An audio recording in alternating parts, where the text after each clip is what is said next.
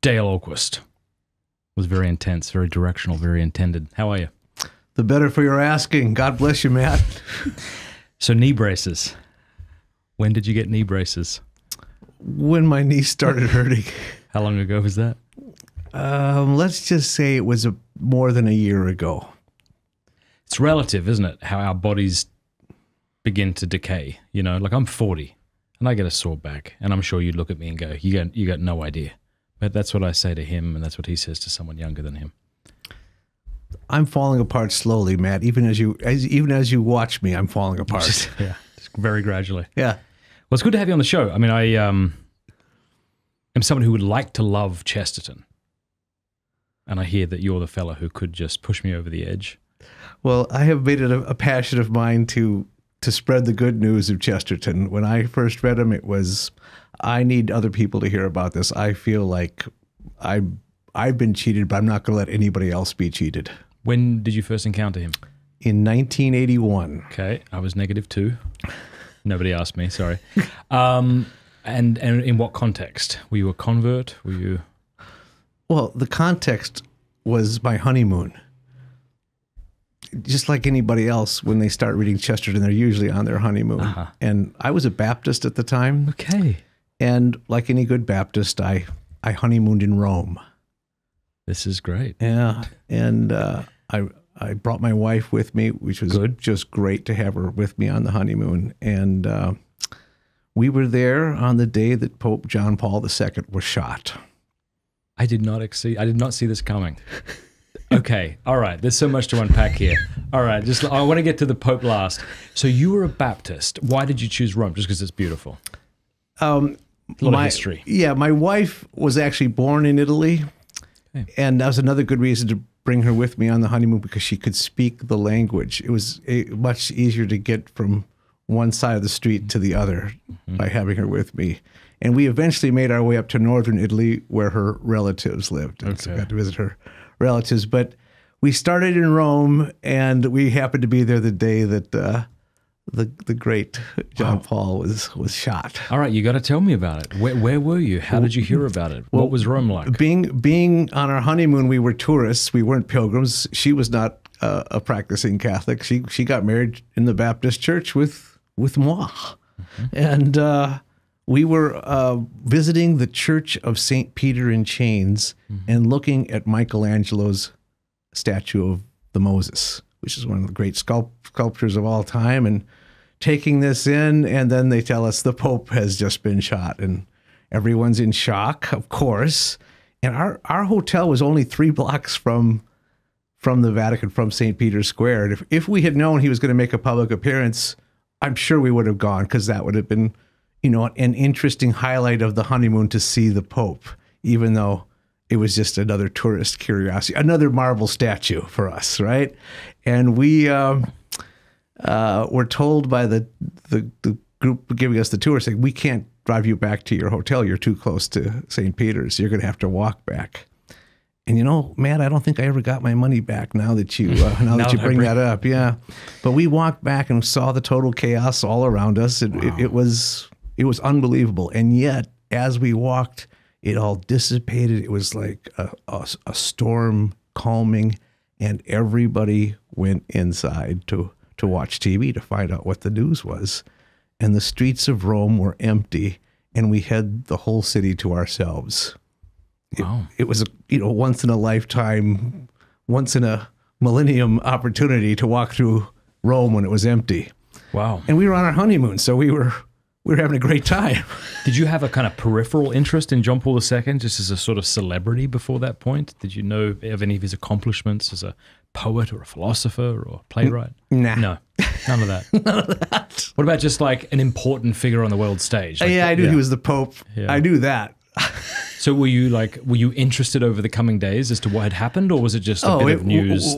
I mean, everyone's mystified. Why would anyone shoot the Pope? We were really flummoxed by why would anyone would shoot. What are you trying to accomplish by shooting the Pope? Because, for us good Baptists, the Pope's a good guy, more or less. Yeah.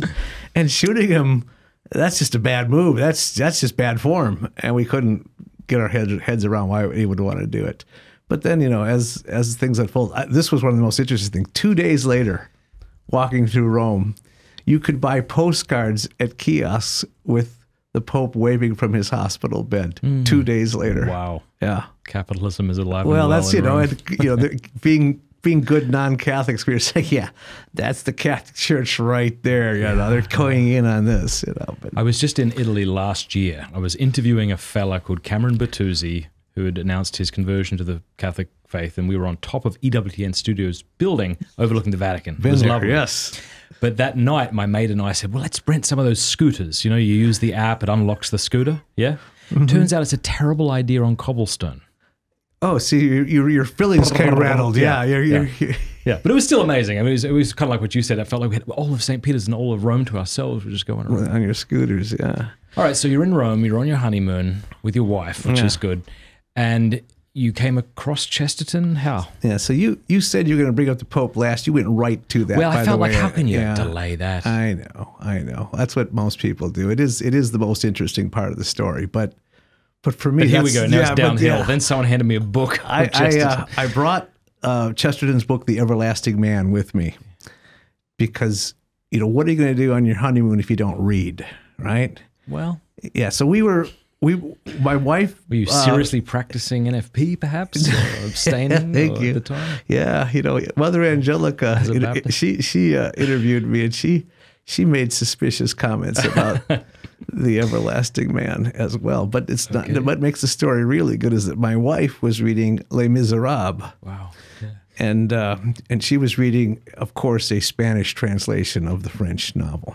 Just to impress you. Well, it didn't take much for her to impress me, but she always did impress me. And so she's sitting there crying her eyes out because when Fantine dies. Okay. I hope I'm not I'm not giving away the whole story. Even if you did, I think by now. Right. So, and she's laughing at the same time that she's crying because she shouldn't be crying on her honeymoon, she realizes how ridiculous that is. And we're having a very good laugh about that. And I'm reading G.K. Chesterton's The Everlasting Man. Why? Why did I pick that book up? Because that was the book that so influenced C.S. Lewis. That was the book that really brought him to the Christian faith. C.S. Lewis was an atheist until he picked up that book, and he said it was the first intelligent explanation of Christianity that he'd ever read. And he said later in his memoir, Surprised by Joy, a young man who's serious about his atheism cannot be too careful about what he reads. And I've heard that quote, but that was in reference to his reading of The Everlasting Man. Yes. I didn't know that. Okay. So that's where I started because of the C.S. Lewis connection. Now, I should have pointed this out before the interview. I know very little about G.K. Chesterton. I've read, I think, half of Orthodoxy and a couple of his articles. That's it. So this is going to be good for you. So if you can help me love Chesterton, then you could help a whole wide swath of people who are watching right now. This is going to be good for you, Matt. Yeah, that's right. It'll be good. But you said you made it your mission to spread the good news. So here you go. Well, so Chesterton, when I first read him, I would say I grasped maybe 10% of that book, but I knew I had encountered a writer unlike anyone I'd ever read before. Here's someone who really not only had it together, but he wrote about everything. He brings up absolutely everything in that book. He's talking about... Forgive me. What's the book about? Oh, it's basically the history of the world. It's split up into two parts, the same two parts that the history of the world is split up into, BC and AD. So he writes about everything leading up to Christ, and then how when Jesus enters the stage, history changes utterly. And his argument is that there's no possible explanation for what happened other than the Christian explanation. If you try to dismiss Jesus as just another historical figure or something that is a strange new teaching or a strange twist in philosophy or any other explanation for Jesus, none of them are as convincing as the Christian explanation. And history does change utterly when Christ steps onto the stage. So it's a work of apologetics. Yeah, that's what C.S. Lewis called it. He said it was the best work He said it was the best book on apologetics of the 20th century. So was it, as you know, when I read him, he comes across as kind of whimsical and insightful. Is it the same kind of way of writing, or is it more? All of his writing tends to be whimsical and insightful, but this is a very, very well laid out argument in this book, which is, I think, a departure for him. He usually does that well laid out argument in just 1,500 words. Yeah. And takes you through an entirely profound thought, but he does it in just one essay. Where here, and I think in orthodoxy as well, it's just this steady train of an unrelenting argument that you are backed into the corner by the end of the book. I can't wait to read it now. See, thank you. I want to tell you that in March of 2024, Word on Fire will come out with an annotated version of The Everlasting Man that I've done that. Good, thank you. So that's my great pleasure. Word on Fire, really, I'm just reading right now Aquinas' commentary on sections of the Gospels. And Word on Fire are doing such an excellent job with their books. They're beautiful, they're well put together, so kudos to them. Now, you brought up Thomas Aquinas. That is true. Chesterton wrote a book on Thomas Aquinas. Yes, I did read that, actually. Ah, good, yes. Good. Come to think of it. So I've read more than I thought. All right, well, good. Maybe we'll pull some more things out of here, out of your subconscious. And I've read everything. Yeah. So the book he wrote on Thomas Aquinas was towards the end of his life, and I think there were people who even thought that G.K. Chesterton had bitten off more than he could chew by taking on the great angelic doctor. And it's very unclear how much Thomas Aquinas he'd read himself. In fact, he had dictated half the book to his secretary when he told her, "You need to go to London and get me some books." And she said, "Well, what books?" He said, "I don't know." So she made some inquiries and did some research and returned from London with a stack of books. And he took the top one off the stack and paged through it and from the back and replaced it on the stack and took a walk in his garden and came back and dictated the rest of the book to his secretary, who typed as he dictated. And was it Gilson or some other? Yes. It was Gilson Who said it was perhaps the best. Yeah, he said it was the best book ever written on Thomas Aquinas. He said, those of us who spent our lives as scholars trying to laboriously prove these theoretical arguments, Chesterton has just surpassed us with his intuition. Wow. Yeah. And he said he just called Chesterton one of the deepest thinkers who ever existed. And he said he was deep because he was right. And he couldn't help being right and deep, so he made up for it by being funny. And those who see that he was right and deep, they understood. And those who didn't see that he was right and deep, he apologized by being funny, and that's all they can see of him. Very good. Wow, that's very insightful. Yeah. Well, it kind of reminds me of, the fact that I think this is true of a lot of people. If you take a liking to, say, Plato or Aquinas or Augustine, it's always easier, it seems to me, to read those authors as opposed to what others have written about them. I wonder if it was his straightforwardness or childlikeness that enabled him to write an excellent book that maybe didn't get into the weeds. Yeah, I think with Thomas Aquinas, I feel like they were just drawing from the same well of truth together, and he was thinking Thomas's thoughts with him. There's just such a connection that he makes with him. It's really a little uncanny how well he thinks like him. But he does the same thing in his book on St. Francis of Assisi, which is the other great saint he writes about. And, try to think of two more different saints than those two. Mm-hmm. And Chesterton wrote a book on each of them, and he goes right into the cave with Francis and has the mystical experience with Francis where he sees God. And Chesterton describes that experience, and how could he even begin to unless he somehow was in the cave with him?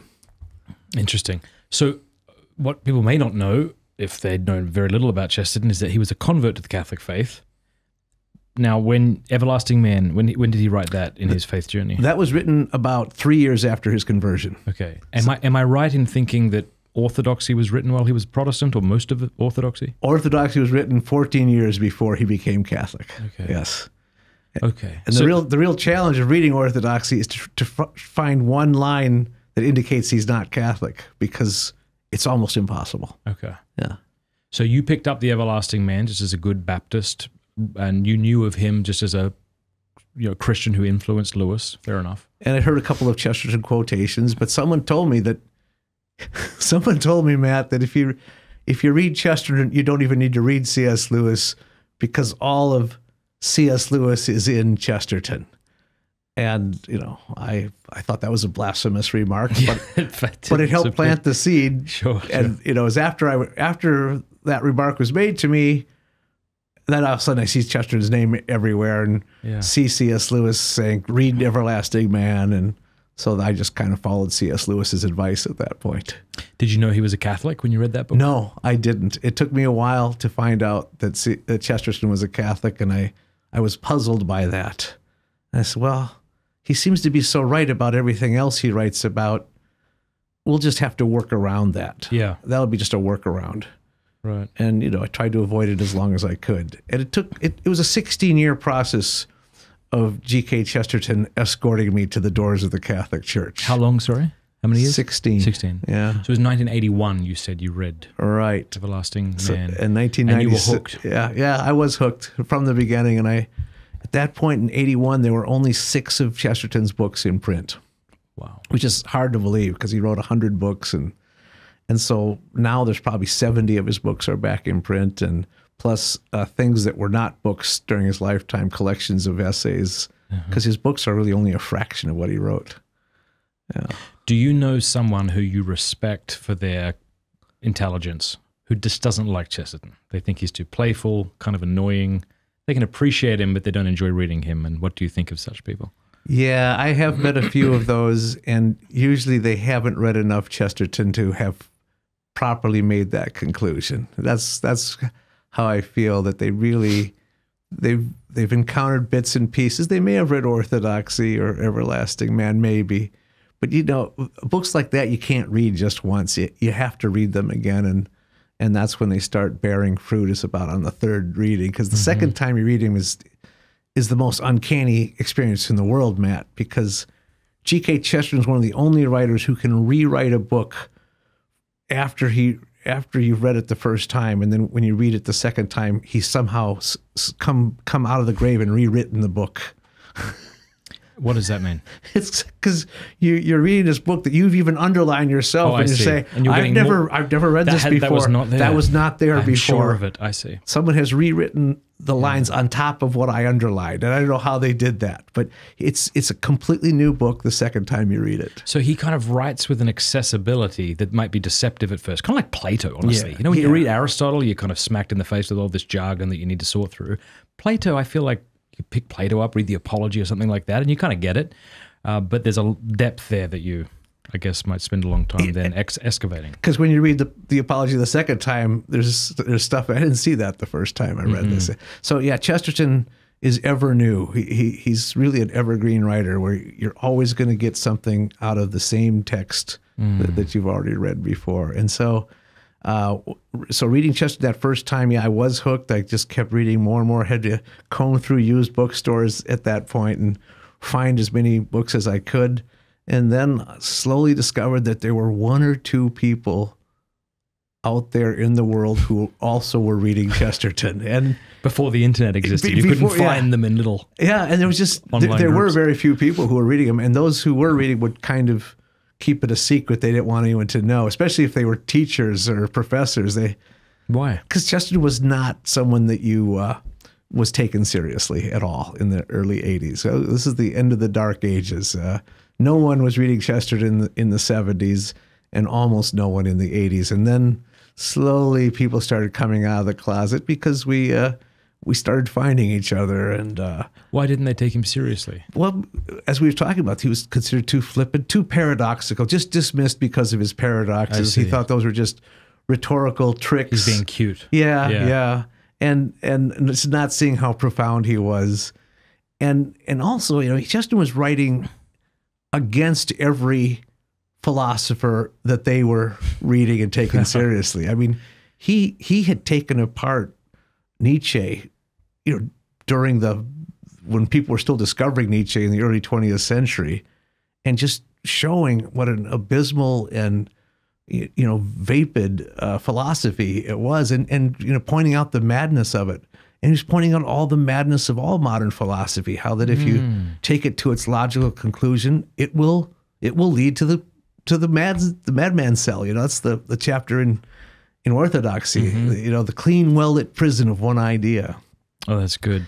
And but not only madness, but self-destructive madness. That every one of these modern philosophies holds the seeds to its own downfall and its own destruction. And Chesterton pointed out all these things, 20, 30, 40 years before anybody realized it. And then when they started taking him seriously again, then late 80s, they realized, he might have been onto something. So maybe it was a combination of his apparent flippancy coupled with the fact that he's taking down philosophers who it was in vogue to be following at the time. Absolutely. Yeah, that was certainly there. And I think, one of the great tributes recently paid to Chesterton was Peter Kreeft's 4-volume collection of the 100 greatest philosophers, Plato's Children, and number 100 is G.K. Chesterton. Yeah. You know Peter? I do, yes. I had the great blessing of knowing him. I bet you guys would have some good conversations. Well, I try to listen to him. We have good conversations in that I listen to him talk, yes, because why would I say anything? He's one of the most lighthearted, genuinely humble, joyful men I've ever met. Truly. And at that age, 85 now? Yeah, he's eternally I'm grumpy at 40. And we picked him up from the airport, brought him to the studio in Atlanta where I used to live. We got stuck in traffic on the way back, and it looked like he was going to miss his flight. And the whole time he was just telling jokes and you got to watch this movie. Yeah. So Chesterton played a role in his conversion too. Chesterton played a role in Peter Kreeft's conversion. Right? Yeah. And I've heard the story about the Church Fathers. Yeah, the Church Fathers, of course, the big one. But he was he liked those 19th century philosophers too when he was studying philosophy, and he particularly liked Kierkegaard. Okay. And interestingly enough, I did my master's thesis on Kierkegaard and Chesterton and the concept of paradox in both writers. So when he talked to me about his affinity for Kierkegaard, I lit up because I had the same affinity for both writers. But he said that Kierkegaard, he said, might have been enough to keep him a Protestant. Okay. But Chesterton answered all of Kierkegaard's questions. Wow. So that was a nice tribute from Peter Kreeft to G.K. Chesterton. What's a good gateway drug, book, or article into Chesterton for those watching who would like to dip their toe in? Well, I've written not one and not two, but 3 introductory books to Chesterton. So if the first 2 don't make it to your doorstep, the third one will. But the first one I wrote was called The Apostle of Common Sense, and that's just an overview of Chesterton's most important books and trying to make him as accessible as possible.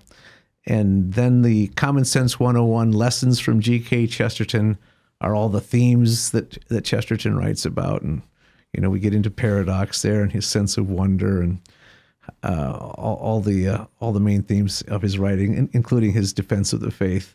And then the third book I wrote was called The Complete Thinker. And that's looking really at the world today through Chesterton's eyes. See, I think for me to be interested in those books, and I hope people are and will buy them, I would have to be really hooked on the man to then go and see what someone can then explicate for me, right?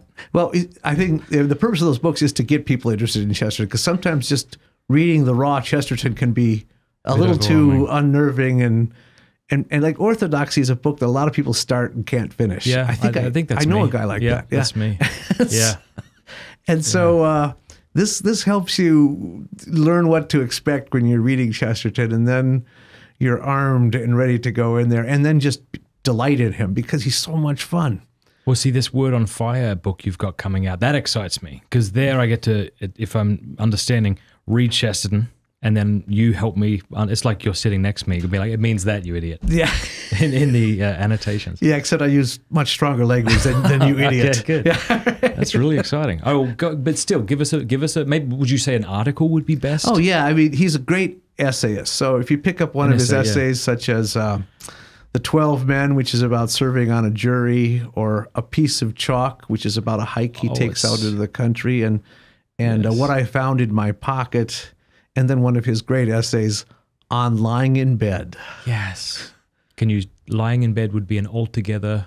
It would be a perfect experience if one only had a crayon long enough to draw on the ceiling. That is so beautiful. That's cool, man. And that's almost Chesterton in one sentence there, because he's painting a picture, and suddenly it's completely different from that's the last way that you expect that sentence to end. Yeah. And that's what he does. He just takes you on a quick twist, and you go, oh, I never thought of that. Yeah, yeah. Unless you were a child, in which case you're like, that's what I was just thinking. Yeah, that's Chesterton. Unless you become like a child, unless you become like Chesterton, you may not get into the kingdom of heaven, because he is the child. Yeah. I'd love you to tell me about the man.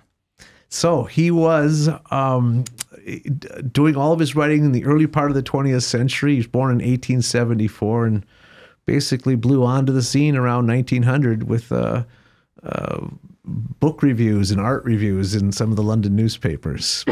And then in short order, he was in demand as a regular columnist or regular essayist in the Daily News and then the Illustrated London News, two major papers.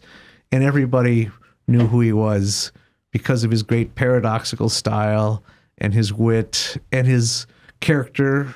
He was this large guy. He was bigger than life, 6'4", pushing 300 pounds, and completely humble, a tower of humility, and knew how to make fun of himself. I was about to ask, why was he? How do you know he was humble? Well, he said, I'm the politest man in all of England because I can stand up on a bus and offer my seat to 3 women at one time. Fair enough. And he said, I'm sure that the thin monks were holy, but the fat monks were humble. I see. Yeah. And the story of the woman accosting him on the London streets during World War I and saying, "Young man, why aren't you out at the front?" And he says, "Madam, if you stand on this side, you'll see that I am out at the front." Yeah, and getting out of the cab, Mr. Chester, perhaps you try to get out sideways. And he said, "I have no sideways." So he has that going for him. But just amazingly prolific too. So he's just churning out. What was his education prior to writing these? He went to a fairly good preparatory school called St. Paul's, where Milton went and Field Marshal Montgomery went, and he became part of a group of lifelong friends there that published a little newspaper on their own as students. But his headmaster told Chesterton's parents, don't bother sending him to college or to the university because it's impossible to teach him anything. And he barely graduated because he was just dreaming and just clearly intelligent enough, but didn't care at all about school, but must have learned a few things along the way because he learned Latin and Greek and he could translate French and he won a prize-winning poem. And but he went to art school instead of to Oxford or Cambridge, where all his friends went, and dropped out of art school. What kind of art was he engaged in? Well, he wanted to be a book illustrator, he thought, but that just didn't last. Was he any good at illustrating? Well, we have lots of his sketches, and we have his sketches before he went to art school and his sketches after he went to art school, and there's absolutely no difference. So art school had no effect on him whatsoever. But they're absolutely creative and funny, and just a sure line with the sketches, but draws all these comical characters that look like they just stepped out of the pages of a Dickens novel. Wow. And lots of sword fights, lots of duels, and so he had that romantic streak going through him. But he said by wanting to be an artist, but then dropping out of art school and contributing a few articles to a newspaper, he said he found the easiest living there was. Easy for him to say because he could just write so easily, and truly one of the most prolific writers who ever lived. Give us a sense of that. So he wrote 100 books, and he wrote introductions to 200 more books, and he wrote probably about 3,000 poems. And his books are just on all different subjects. And there's several novels in there. There's plays. There's the famous mystery stories, the Father Brown mysteries. And yet the books only represent a fraction of what he wrote, because these essays for the newspapers. That was his bread and butter. That's how he made his living. And he wrote well over 5,000 literary essays. How many of those do we have? All of them? We have all of them. Yeah. Everything that was published, we've pretty much tracked down, and it's been decades of collecting and finding all those. Gosh, it must be fun for you finding something that it's gold. It's like gold mining. Yeah. I never forget the thrill of finding some of these old articles from some obscure publication that has a Chesterton essay in it. But 5,000 essays is just hard to imagine. And he could. This has been confirmed by more than one of his secretaries. He could actually write out an essay in longhand and dictate an entirely different essay to his secretary at the same time. So he could write 2 essays at one time. Just like I'm sure you can. Well, just like I can. Yeah. Well, this is, again, back to your point about like Aquinas, who could apparently dictate to a few secretaries at once. Yes. That's insane. It is insane. I want to know what that looks like. So he's probably, you can't be talking and writing at the same time. Maybe you're writing a sentence and then you say something. And that's what a normal person would make that same thing. But the secretaries, and this is more than one secretary, confirmed, no, it was continuous writing and continuous talking. He was doing both things at once. I wonder if he was insufferable to live with. Well, according to the people who knew him, everybody loved him. Okay, good. Yeah, we'll put that aside then. And he wrote the way he talks too, so it's not he doesn't have some stilted style of writing. Yeah. That's why he could dictate at the same time he's writing, because he would speak in complete sentences and with the same wit. And he was his wife said he was the same way in person as he was on paper. Yeah. I want to get into his marriage, but not right now. But how old was he when he got married? He was roughly. Yeah, it was 26 years old. Oh, he's 26. Yeah. Okay, so he was rather young. Yeah. And his wife was older. She was 5 years older than he was. My wife's 2.5 years old. Snagged her, or she snagged me. Maybe, I don't know. No, I snagged her. So do you have any sense of what his daily routine looked like? If you're that prolific, you must have a very structured day. Yeah, so he was a late riser, and his wife, he depended on her for everything, so she made sure he got dressed properly and got something to eat, and shuffled him off to work on the morning project, and made sure he kept all of his appointments. He was absolutely helpless in that regard, and just hopelessly absent-minded, because he was focused on what he was going to be writing about for the next deadline. He was always, everything he did was under a deadline, and so that was the amazing thing. He didn't give a long time to think something out. No, it was due then, and he had to get it done right then. And most of his evenings, he was invited to speak, and he was always in demand as a public speaker. Okay. And then he would then write late into the night as well, kind of start organizing his thoughts for the next day.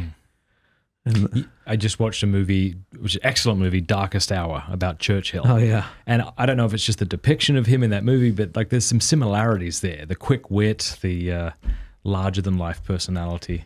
They were exact contemporaries. They were born the same year. I didn't know that. Chesterton and Churchill. And think about it. When Chesterton died in 1936, Churchill's real career began, and he lived an entire lifetime after his exact contemporary died. Wow. Yeah. What were some things, what were some, like, was he into tobacco, beer? What were some of his habits? Chesterton said, some men write with a pencil, and some write with a typewriter. I write with a cigar. Okay. Yeah. He called the tobacco the ichor of the mental life. What does that word mean? The ichor is the blood that ran through the veins of the Greek gods. Oh, okay. Yeah. So was he a big cigar smoker? Yeah, he was big, and he was a cigar smoker. Yeah. Was he a big cigar smoker? Yeah, he did smoke quite a bit of his cigars. Yeah, and he said he smoked like a chimney, and usually lit the next one after the first one went out, because he really did draw on that inspiration while he wrote. And then he drank beer if he was very thirsty, but his preferred drink was what the English call claret, which is a Bordeaux. Okay. So a red wine. but he would drink it out of the pint glass that that to drink beer out of it. And there's great. He could write anywhere. He didn't have to just be in a quiet study. In fact, he enjoyed being in the midst of a crowded room while he was writing. So he'd write in pubs and in railway stations, often in railway stations, because he had just missed the train that he was supposed to catch. So he spent a lot of his time in railway stations. But there's great stories of him sitting in the pub and laughing at what he's writing. He's enjoying it as much. He's his own audience as he's writing. Damn, that's good.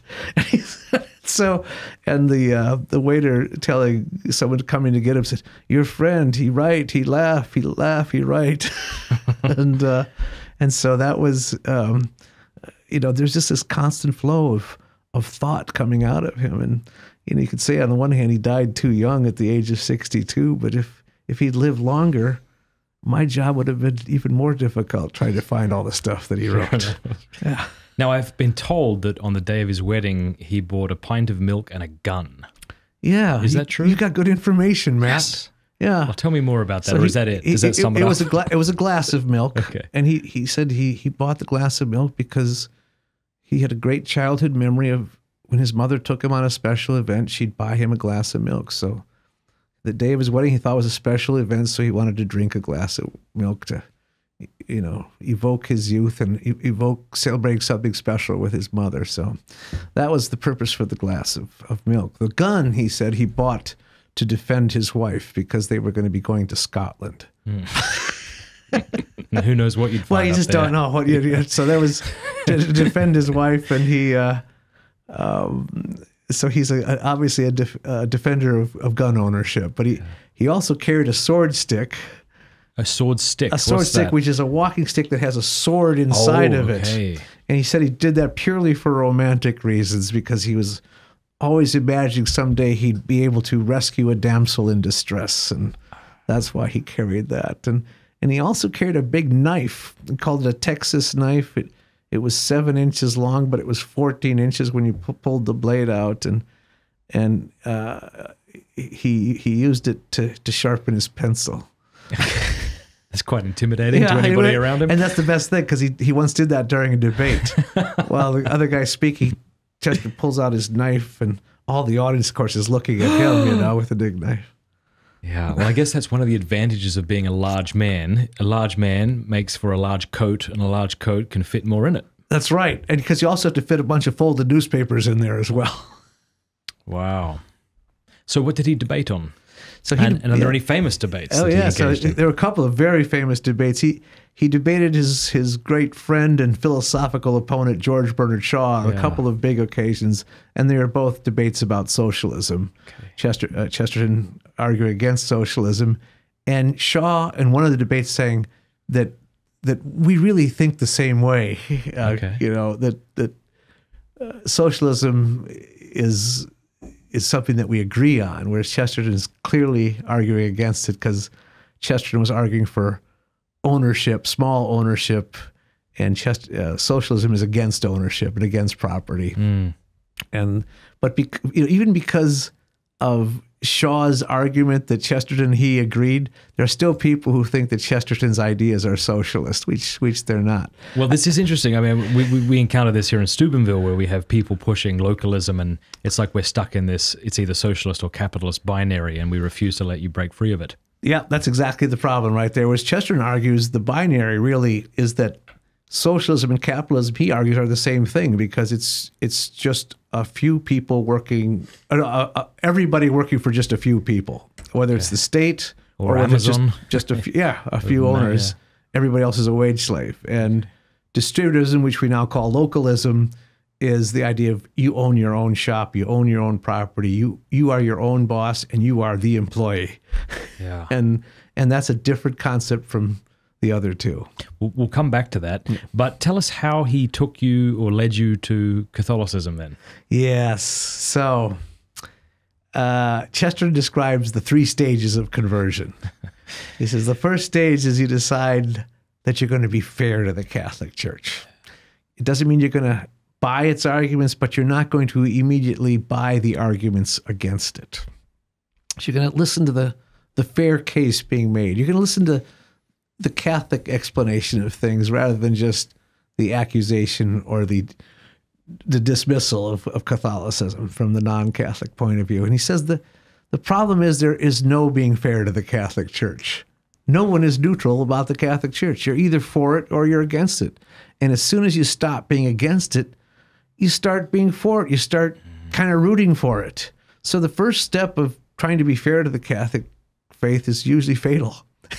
That's interesting. Yeah. And then the second stage, he said, is...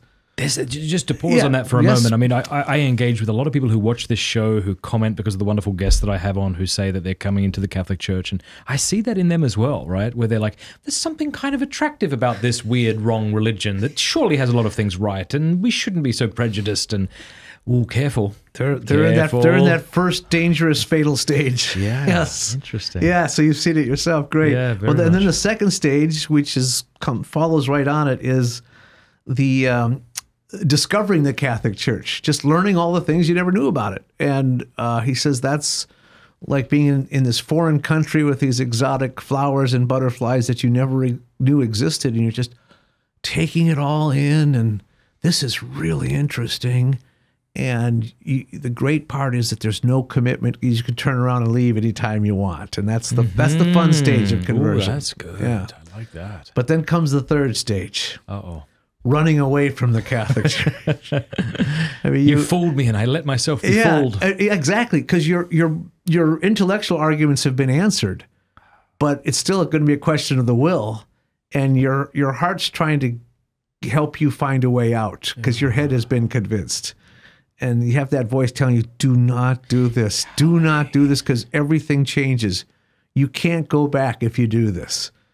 And something is trying to prevent you from making that final step. I was chatting with someone across the table here recently who had fallen for those first two stages and then was worried that he was going to become Catholic. And he met Steve Ray and said to him, I'm feeling a little anxious here. I think I might become Catholic. And he said, all right, you have two options. You turn around and you run and you never look back. That's the only option, or you become Catholic. I want to tell you about a course that I have created for men to overcome pornography. It is called strive21.com/Matt. You go there right now, or if you text STRIVE to 66866, we'll send you the link. It's 100% free, and it's a course I've created to help men, to give them the tools to overcome pornography. Usually men know that porn is wrong. They don't need me or you to convince them that it's wrong. What they need is a battle plan to get out. And so I've distilled all that I've learned over the last 15 or so years as I've been talking and writing on this topic into this one course. Think of it as if you and I could have a coffee over the next 21 days and I would kind of guide you along this journey. That's basically what this is. It's incredibly well produced. We had a whole camera crew come and film this. And I think it'll be a real help to you. And it's also not an isolated course that you go through on your own, because literally tens of thousands of men have now gone through this course. And as you go through the different videos, there's comments from men all around the world encouraging each other, offering to be each other's accountability partners and things like that. Strive21, that's strive21.com/Matt, or as I say, text STRIVE to 66866 to get started today. You won't regret it. I was chatting with someone across the table here recently who had fallen for those first two stages and then was worried that he was going to become Catholic, and he met Steve Ray and said to him, I'm feeling a little anxious here. I think I might become Catholic. And he said, all right, you have two options. You turn around and you run and you never look back. That's the only option, or you become Catholic. Well, that mirrors something that Chesterton himself said, which really opens up a large parenthesis, which I'm happy to do. Because people always ask, well, why didn't C.S. Lewis become Catholic? Why didn't C.S. Lewis become Catholic? You've just asked the question again. Per what I was saying, people always are asking that question. Well, Chesterton answered the question, even though he never knew C.S. Lewis, but he answered the question. He wrote a book on William Blake, the English mystic and poet and painter. And in that book, he says that if every man lived 1,000 years, every man would either be a nihilistic atheist or a member of the Catholic Church. He said those are the only two options. Chesterton said this. And so he said, people were wondering, was William Blake a Christian? Was he Orthodox? And well, Chesterton says there's some weird things about William Blake, but he's on the right road. And if he had lived longer, he would have become Catholic, because he certainly was not moving away from the Catholic Church. He wasn't moving towards this nihilistic atheist. He was moving towards a fullness of faith. And he just didn't live long enough. The answer to the C.S. Lewis question is he didn't live long enough. He was on his way to becoming Catholic. So what evidences in his life and writings do you see of that? With C.S. Lewis? Yeah. Well, the acceptance of purgatory would be one. The acceptance of purgatory is a big one. And basically, he had, in essence, accepted all 7 sacraments before his death, which, he had the sense of the real presence. He had a sense of confession. He was embracing all those things. And the fact is, his arguments are becoming more and more Chestertonian in all of his writings. When I read Chester, when I read Lewis, I always, well, here is where Lewis got this argument, because here's Chesterton making the same argument, and that Lewis would have read it. Here's your new book idea, side by side, Chesterton, and then what Lewis picked up. Good, I'll put that on the list, because I got to get 3 more books done, but that'll be the 4th one, right. Matt, and I'll give you I'll dedicate it to you. Just a dedication would be sufficient. Thank you. Yeah. But now here's the other great thing though about that William Blake book. Yeah, Chesterton wrote that line 10 years before he became Catholic himself. Oh, fascinating. Yeah. So he's clearly saying there's really only 2 options. Just like Steve Ray was telling that guy, either you run away from the church or you join it. And that's the 3rd stage of conversion. You're trying to get away from it, but ultimately you're going to turn around, you're going to enter it, or you're going to leave. But it ends, as Chesterton says, with your head bowed. It's an act of humility to enter the church. And when you enter, you see that the church is larger on the inside than it is on the outside. And all the time you were out in the narrow, dark place. And inside is this place bigger than the universe. And what did he say in that regard about stained glass windows and the comprehensibility of Catholicism from within? Is that his idea? He talks about stained glass windows in another essay called The Fading Fireworks, where he talks about the difference between fireworks as an art form, which is Eastern, the idea of this explosion with a dark background, and so it's light against a dark background, and stained glass is the light comes from behind the art and illuminates the art. And so it's the difference between the Asian or the Eastern philosophy and the Western philosophy. One is flashes of light in the darkness. The other one is the illumination of everything from behind, because the eternal light is behind everything that we see. That's beautiful. I heard someone say, it may not have been him then, that just when you look at a beautiful cathedral from outside, the stained glass windows are incomprehensible. It's only once you enter that it makes sense. And the idea being that sometimes Catholicism can be confusing until you allow it to pull you in with its tractor beam. I'm going to say it wasn't Chesterton that said that. How frustrated do you get when people attribute false quotes to Chesterton? There's no such thing as bad publicity. So, in fact, I think Chesterton's probably his most famous quote is one he didn't say. He almost said it, but he didn't say it. But everyone quotes it wrong, and we'll just let it go. Do we not want to point out what it is? Well, or should we just let it? We could. It's when a man stops believing in God, he doesn't believe in nothing. He believes in anything. Okay, it's not what Chesterton said, but we're not gonna quibble. It's a good quote. It's a Chesterton idea. What did he say similar to that, or was it? He did say once that a pagan is not a man who believes in nothing. It's a man who believes in anything. Okay. He did say that, which is pretty close to it. Yeah. But he also says in a Father Brown story that he says the first effect of not believing in God is you lose your common sense. Okay. But then in another Father Brown story, he says, you see, you were willing to believe in anything. As soon as you stopped your superstition, you were willing to believe in anything. So if you take those 2 quotes and put them together, you get the quote from 2 Father Brown stories. So the concept is there. Yeah. But so to answer your earlier question, people, if it's a good paradoxical quote, it's often attributed to Chesterton. Yeah.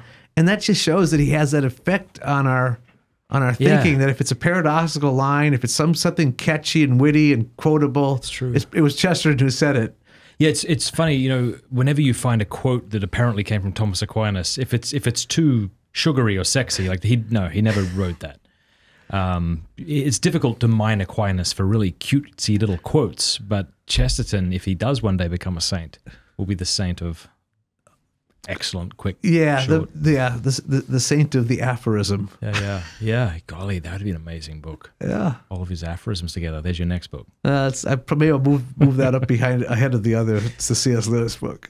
Did his wife convert, or was she already Catholic? No, she was not already Catholic, and she did. I think the reason for the delay in his conversion, I think it's pretty well accepted. The reason for the delay in his conversion was that she did not want to become Catholic. She was not ready to, and she was a profound and devout Anglican, and so he was finally ready, where he couldn't wait anymore, and she knew and was expecting him to become Catholic. He wanted to do it with her. He wanted to do the most important decision of his life with the most important person in his life, without whom he did nothing, because he depended on her for everything, and they just did everything together.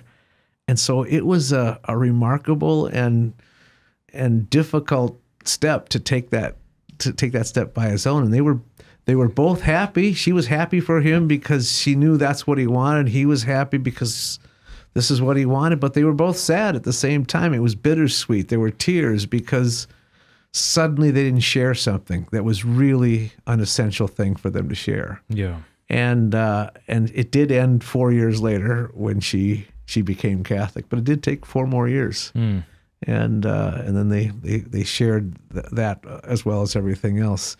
You know, the other thing about his becoming Catholic, which is very, very amusing, is that it was a surprise to the rest of the world. In fact, it wasn't even announced. The 2 priests who received him into the church, one of whom was the basis of the Father Brown character, Father John O'Connor, they decided, let's not tell anybody. Let's see how long it takes for it to get into the newspapers. So they just didn't announce.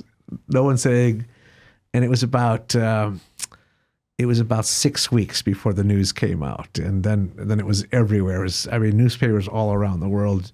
Chesterton received into the Catholic Church, and people were shocked because a lot of them thought he already was Catholic. He'd already been reading the Father Brown stories. Yeah. And then there were some who said, well, he's too intelligent. This is like George Bernard Shaw fires off a letter to Chesterton saying, Gilbert, this is going too far.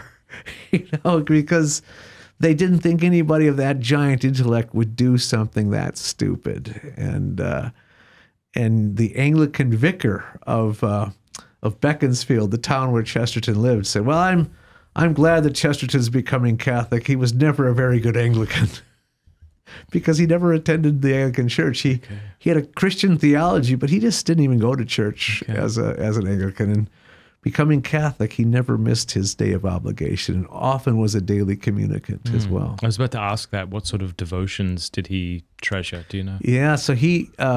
every time he traveled to London, because he lived outside of London for the last 20-some years of his life, and he every time he went into London, he would go to Mass at Westminster Cathedral. So he was often seen there and seen praying in front of the Blessed Sacrament. So clearly that becoming Catholic did manifest itself with physical devotion. We know that he had a well-used rosary, but he never talks about the rosary.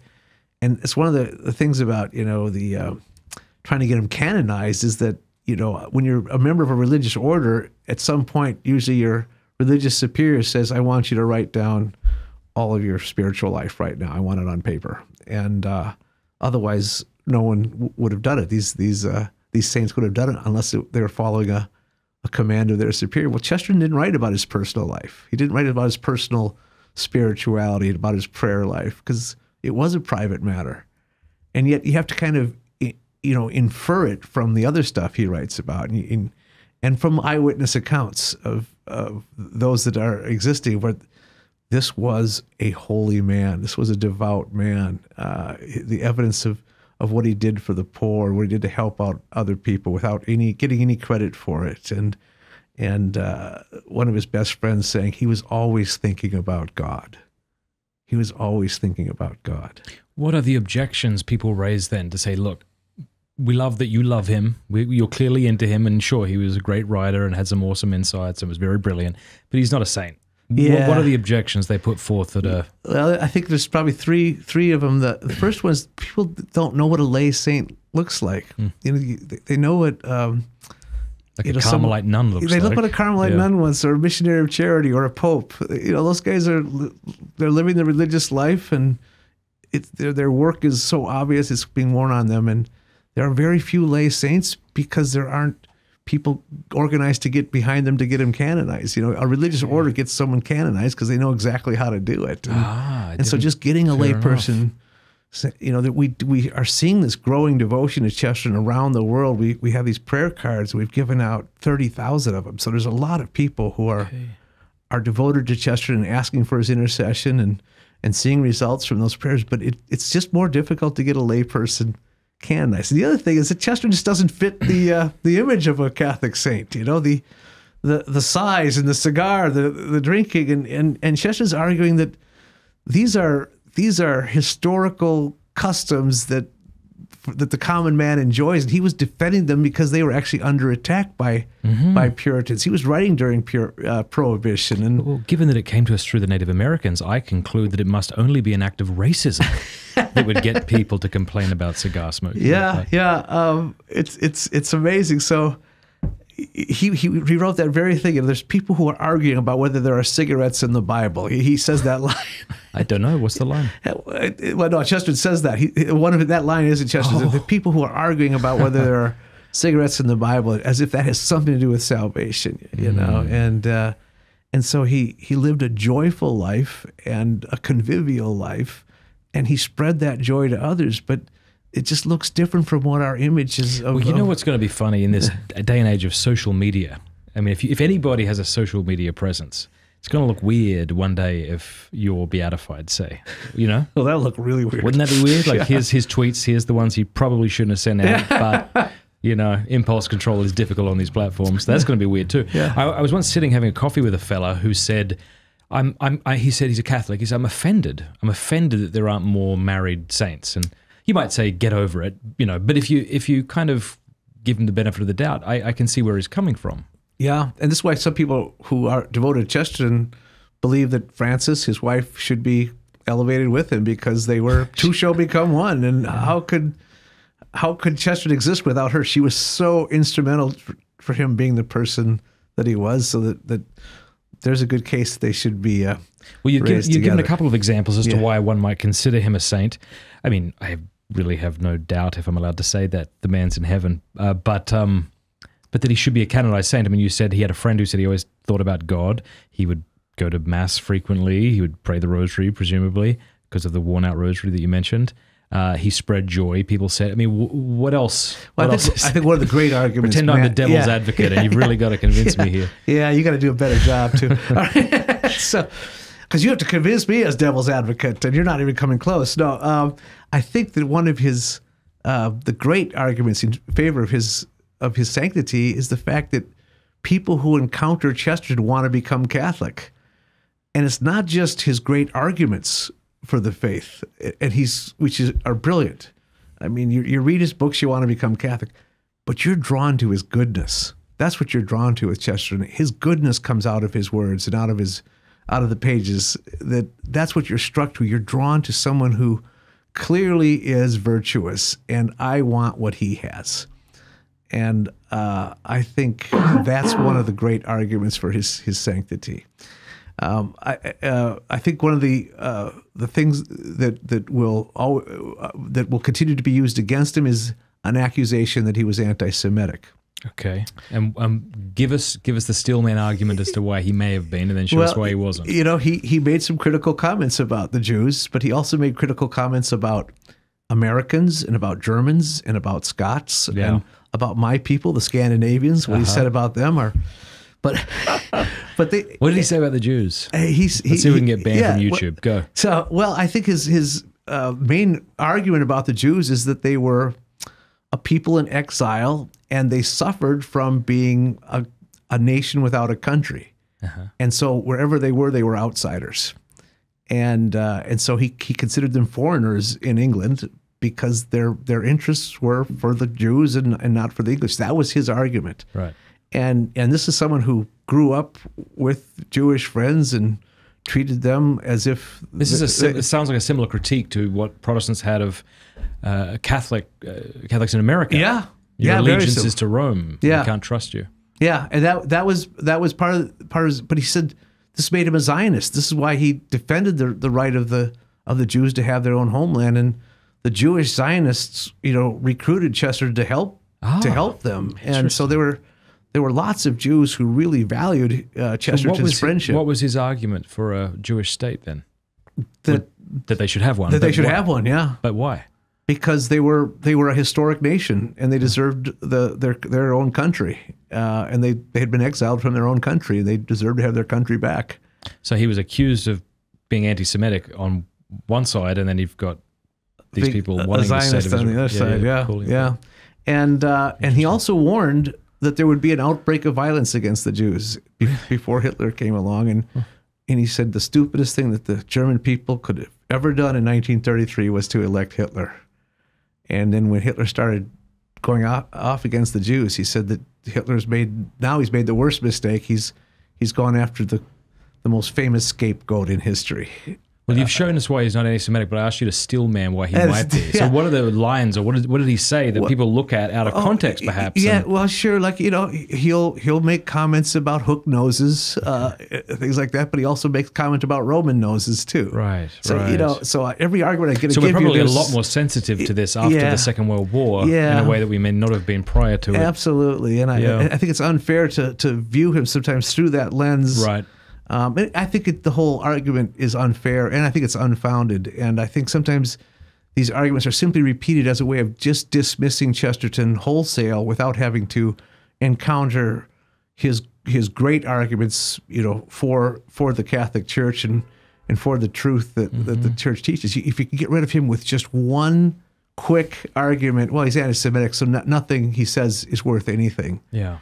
And I think sometimes it's used in that way. Right. I think most of the time, I believe the accusation is ignorant, but sometimes it's just simply malicious. Gotcha. Yeah. But it's rubbish nonetheless. I believe it's rubbish. And the number 3 book that I'm on that list of books, I'm going to be trying to do a full exhaustive argument to defend Chesterton against all the different accusations. But we did in Gilbert Magazine, the magazine we published a few years ago, have one issue devoted to and I think it deals with all the arguments very well. Well, that's one kind of objection. I guess another one would be that maybe he drank too much. Maybe is that that's one I hear.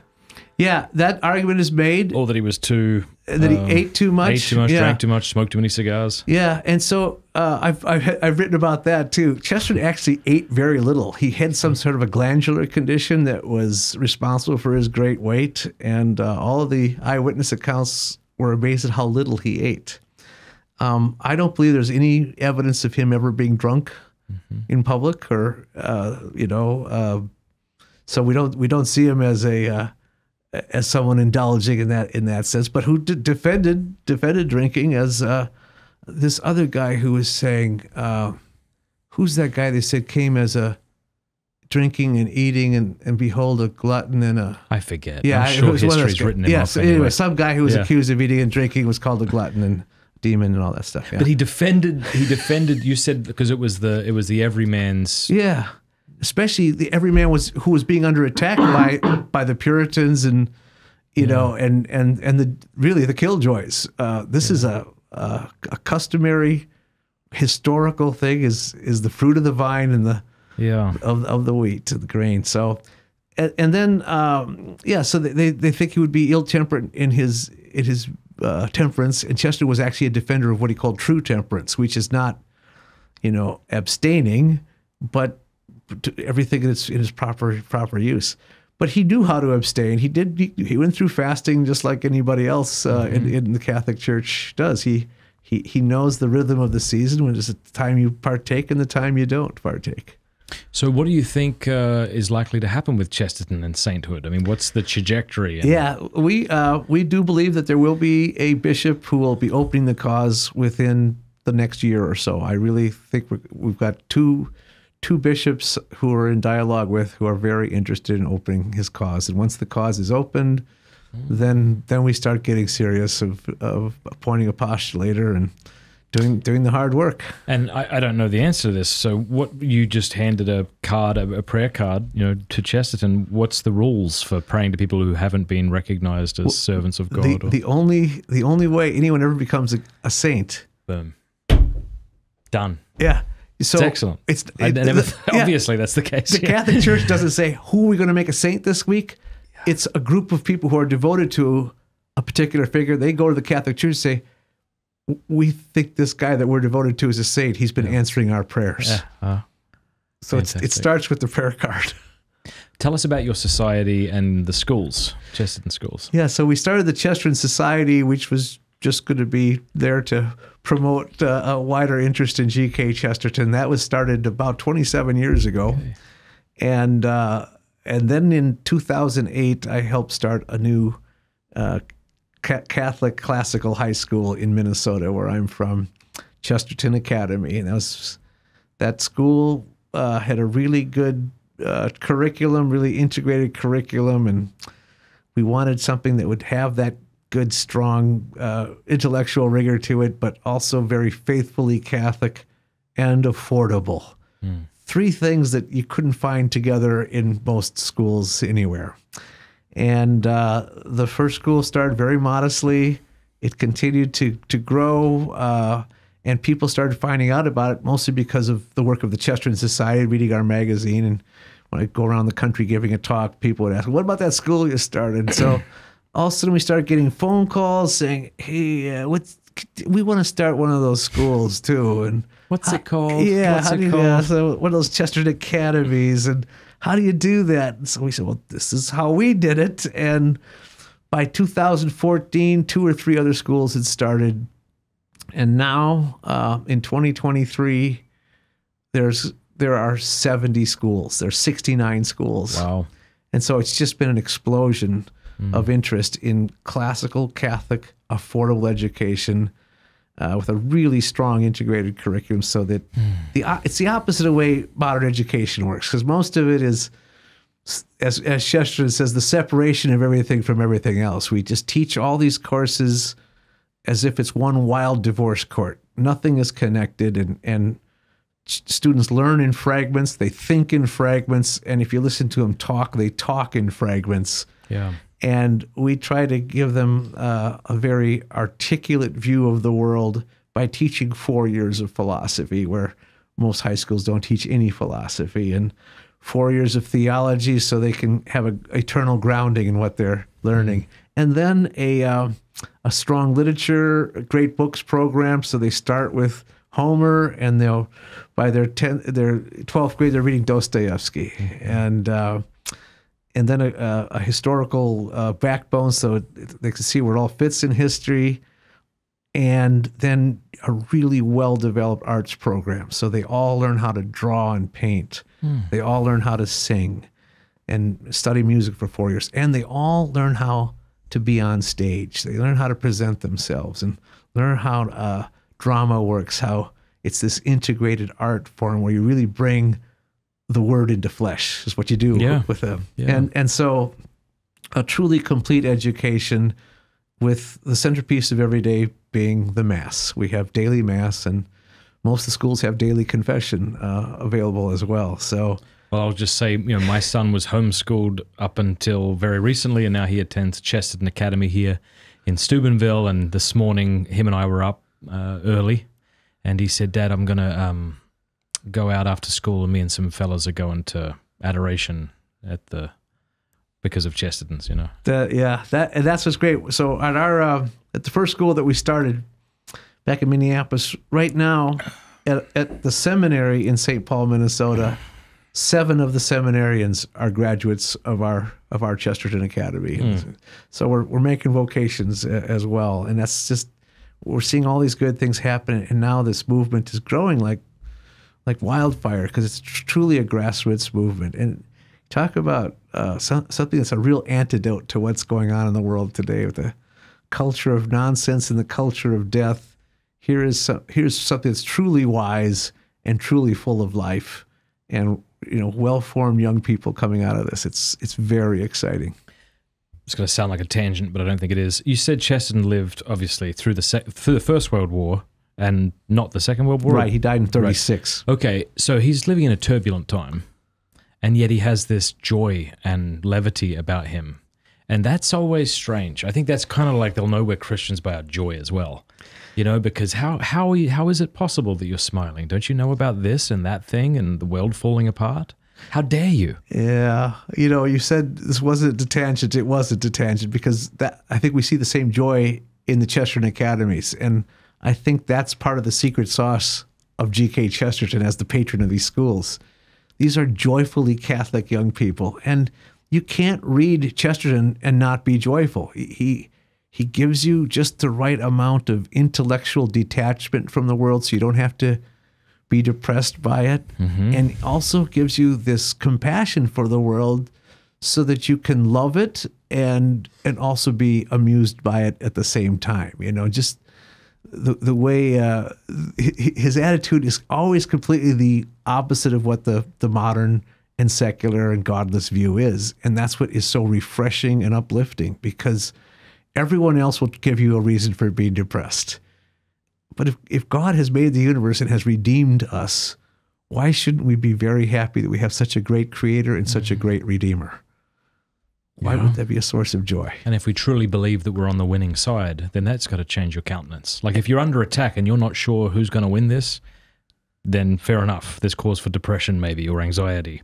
And certainly there's cause for both in certain instances, I suppose, at least anxiety. But if you know that you're on the winning side, Christ is victorious. Yeah, and being on the winning side leaves us no reason to be arrogant, because the side isn't winning because of us. Yeah. That's good. Yeah. If people want to learn more about the schools, is there a website they could go to? Yeah, go to chestertonschools.org. Good for you for a simple URL. I appreciate that. Right. And that tells people what the school is and how to go about starting a school as well. And you have a magazine with your institute. Yeah. How do they get connected to that sort of thing? Gilbert Magazine is published by the Chesterton Society, and this is a really difficult website, chesterton.org. Okay. Well done on getting that. Yeah. So did you set up the society? Yeah, I'm the co-founder of the Chesterton Society, the co-founder of the schools, and it was a different other co-founder in both cases, but I'm the last man standing in both cases. Okay. Now I jumped over something which I'd like to come back to. You talked about the 3 stages of conversion. Maybe you could sum up for us how Chesterton led you to Catholicism. Yeah, so Chesterton himself had a very deliberate conversion. It was a very intellectual conversion, and it was a very long conversion. From the time he really started thinking about the Catholic Church, it was probably about a 20-year process for him. And I have to characterize mine quite the same way. It was very deliberate, very long, and it was very intellectual. It was one of those intellectual conversions. It wasn't, some great mystical experience or some great emotional experience. As I say, you can't become Catholic at a Billy Graham crusade. You have to go through a process. Mm-hmm. And it's one of the interesting things about the Catholic Church is that when you decide you want to become Catholic. I'm ready. Yeah, I'm ready to go. We're not. Okay, we're good. Yeah, this is what you have to do. I said, what? But I want to be Catholic now. Yeah. And I remember Peter Graves, he had the great story when he went to the priest and said, I want to become Catholic. And the priest said, oh, who's the girl? That's very good. Yeah, a little cynical maybe. Yeah, a little bit. Because he was attending a Calvinist college when he made the decision. But I was, I was raised with a very, Baptist, evangelical, fundamentalist / background, and I was the last person that I ever expected to become Catholic.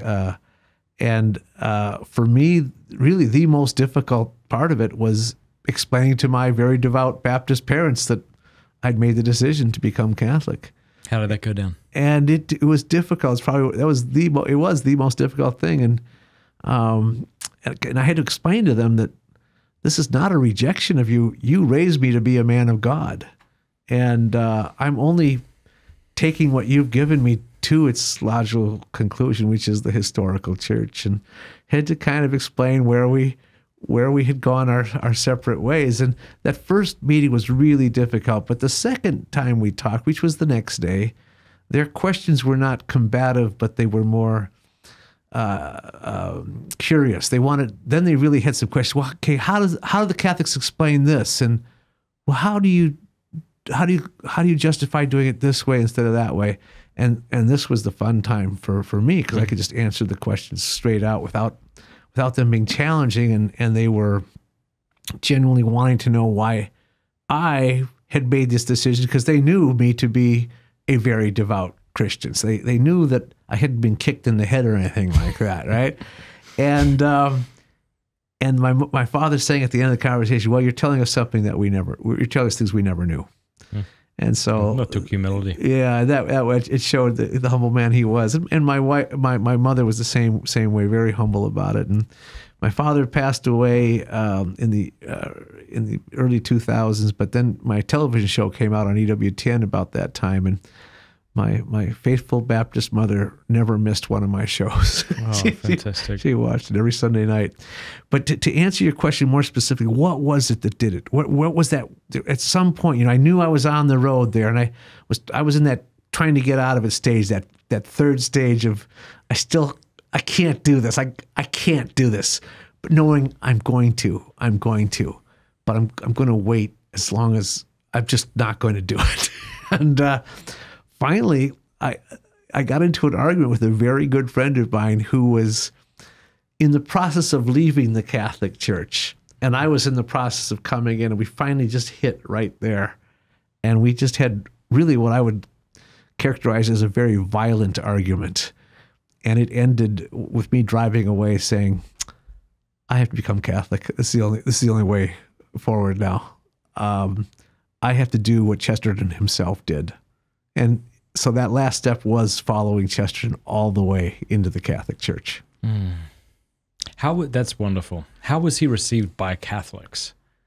How was Chesterton received by Catholics? Yeah. Oh, they were hurting themselves by crowing so much. They were so happy to have landed Chesterton in the church. But I could tell you there was one fear on the part of Catholics too, that somehow Chesterton was going to change, that he wouldn't be the same witty, joyful guy, that somehow the church would ruin him. Yeah. And so there was that was actually expressed by several writers, Catholic writers, when Chesterton became Catholic. But for the most part, it was ecstatic. There was just such great joy, especially from leading Catholic figures and bishops and archbishops. Now, he was probably aware of sort of intellectual heavyweights within the church, even as an Anglican, but did he find kind of fellowship among other intellectual Catholics once he came in? Well, the one he always was in fellowship with was Hilaire Belloc, who was Tell us about their relationship. An intellectual giant. And first of all, tell us who Hilaire Belloc is for those who don't know. Yeah, so it's funny how history works. Sometimes there can be generations without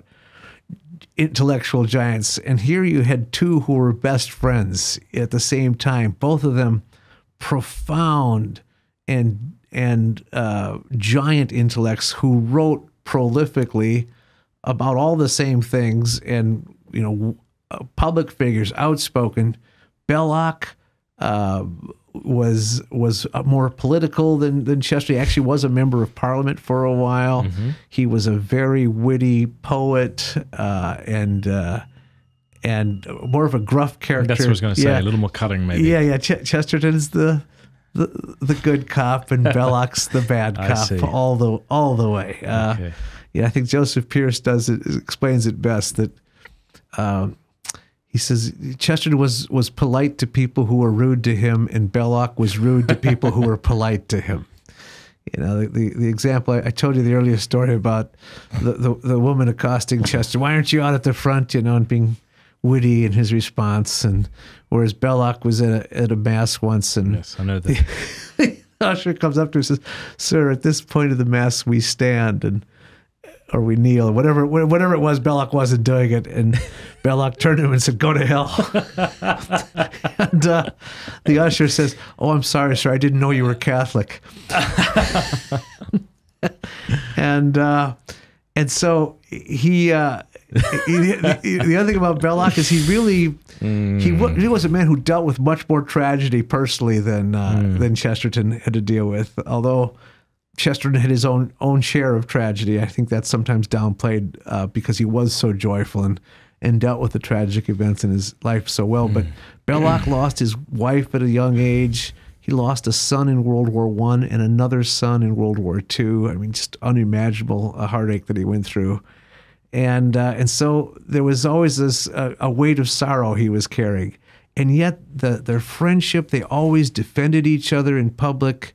The great line of Chesterton is that Belloc and I are completely different. We just happen to agree on politics and religion. And I think, Shaw characterized them as the Chester Belloc, that they were just one four-footed beast. Really? But they were really two different men. It was like a horror story. Yeah. The Chester Belloc. Yeah, the Chester Belloc.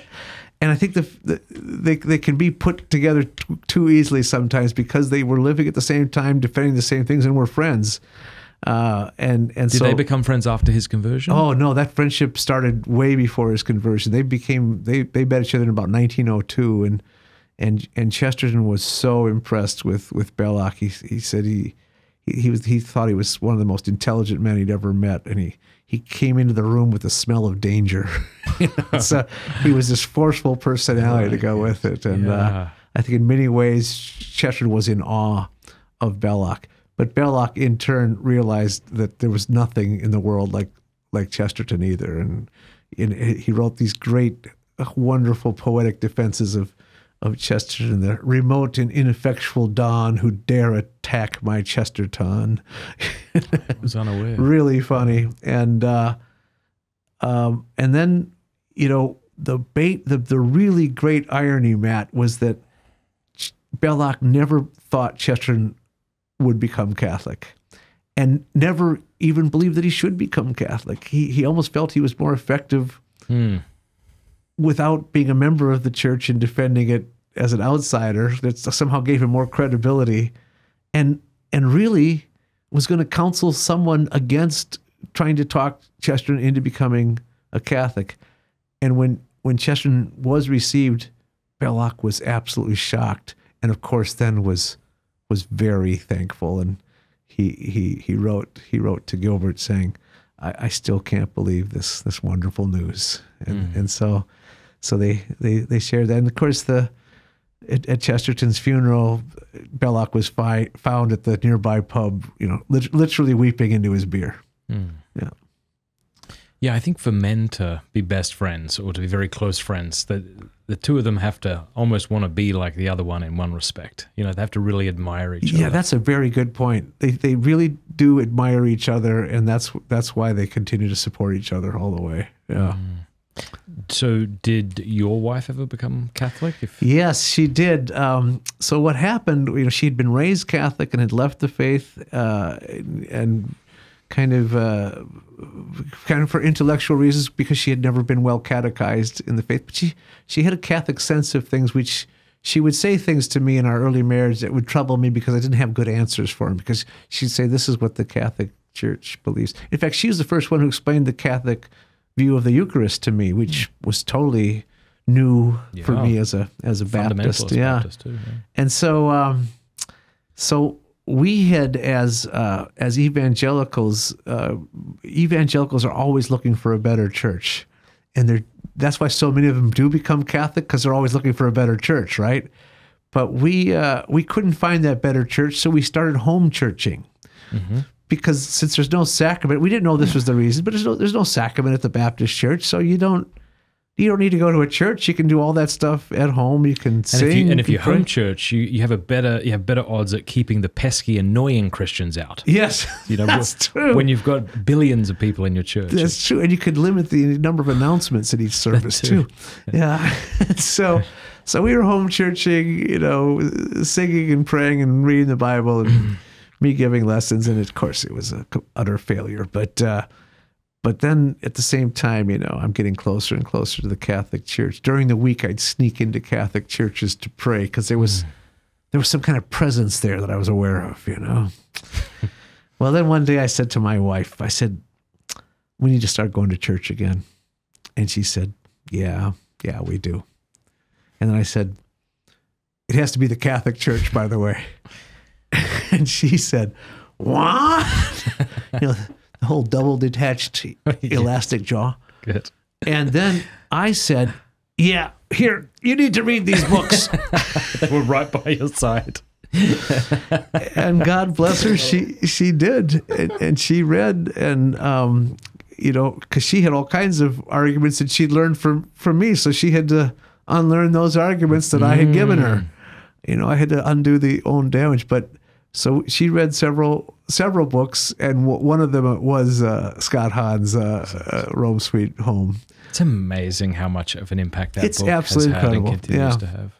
And of course, at that point is when I had read the whole catechism too, which was such a positive experience for me, because reading it, I realized there's nothing defensive about it, just a straightforward explanation and a beautiful explanation of the Catholic faith. And I was just smitten by it. But so Chesterton had done his work on me. The Church Fathers had done their work, but also some of these recent conversion stories were kind of, oh yeah, that's what I went through. I went through that too. So she read a lot of these same books, and now she is a very devout Catholic. And we, a weird thing happens. After we were married, we had our requisite boy and girl, and 10 years go by, and we become Catholic, and then for some reason we had 4 more children. Remarkable. Isn't that weird? It's so wild. And the amazing thing is, if we hadn't had those other children, we would have never have started Chesterton Academy. So that conversion led to a lot of good things. From what you know about Chesterton, what do you think his advice would be to Catholics today who are scared about confusions and ambiguities coming out of Rome, or the liturgy wars, for example? If he had a YouTube channel and he wanted to say something, what kind of advice do you think he would give, or side he would take? Yeah, that's a great question. Chesterton says that the devil's great tool is ambiguity. Satan always uses ambiguity. And so he would always, I would think, on his YouTube channel, try to point to clarity and try to not give anybody the wiggle room that ambiguity allows. And I think he would try to hone in on the truth in everything. He would always stress obedience to the church, because for him that was very important to him in defending the church. You can't defend the church by attacking the Pope. You just can't defend the church by attacking the Pope. What does this do to outsiders if we send that mixed message with? And he would point to the historical church, that there's been turmoil throughout the history of the church, and he'd point out that that's one of the reasons why the evidence is for the fact that it is God's church on earth, that it is truly the presence of Christ on earth, because it has survived all of its own mismanagement. He uses almost that exact same phrase. Okay. And so I think he would always caution patience and hope and just being faithful to the Catholic Church. What I try to do, channeling as much of Chesterton as I can, is say, look, it's not about who the Pope is. It's about who you are. The people that you know as your neighbors, that you meet at work, doesn't matter what their attitude is towards the local bishop or the Pope. It's what their attitude is towards you.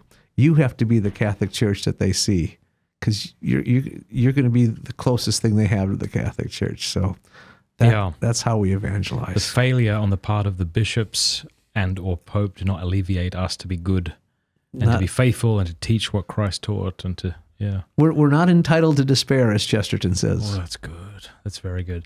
Let's take a break so that we can, I don't know, have a whiskey or something. Oh, that's good. And then we'll come back, and I'd love to ask you about some anecdotes, more anecdotes of Chesterton, and we'll take some questions from our local supporters. Very good. Thanks. I got to tell you guys about my new favorite app. It's called Ascension, and it's by Ascension Press. This is the #1 Bible study app, in my opinion. And you can go to ascensionpress.com/Fradd. Go there. and so that way they know that we sent you. It is absolutely fantastic. It has the entire Bible there, very well laid out. The whole Bible is read to you by Father Mike Schmitz, or just sections of the Bible. It has the catechism there. It's cross-referenced absolutely beautifully. It's really actually quite difficult to explain to you how good this is. Just download it and check it out for yourself. It even has over 1,600 frequently asked questions about Scripture. So if you go to Genesis 1, you might have a question about evolution. Well, there's a drop down right there. You can read an article that'll help you understand it. I went through it with the guys at Ascension the other day, and my jaw was just, it was dropped. It was absolutely amazing. It's had tens of thousands of 5-star reviews. Again, go to ascensionpress.com/Fradd. It also has all of their amazing Bible studies. So I remember back in the day, I had a big DVD case of Jeff Caven's Bible studies. Well, it's all there on the app. So go download it right now. Please go to ascensionpress.com/Fradd. I would smoke too, except if I talk, my pipe just goes out. So yeah. Giving up bread. Go. Well, I always treat Advent the same way as Lent. Make it a time of certain privations. So I give up bread and wine. Someone said, "Well, you mean you give up the Eucharist?" I said, "Well, that's not bread and wine."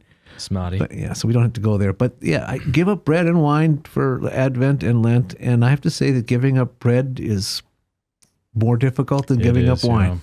I don't. Staff of life. I make a choice not to eat bread. It doesn't sit well with me, but it is hard. Yeah, it's very hard to give up bread. What do you prefer, wine to beer? What's your favorite drink? Well, I do. Wine is my favorite alcoholic drink, and I because it was Chesterton's.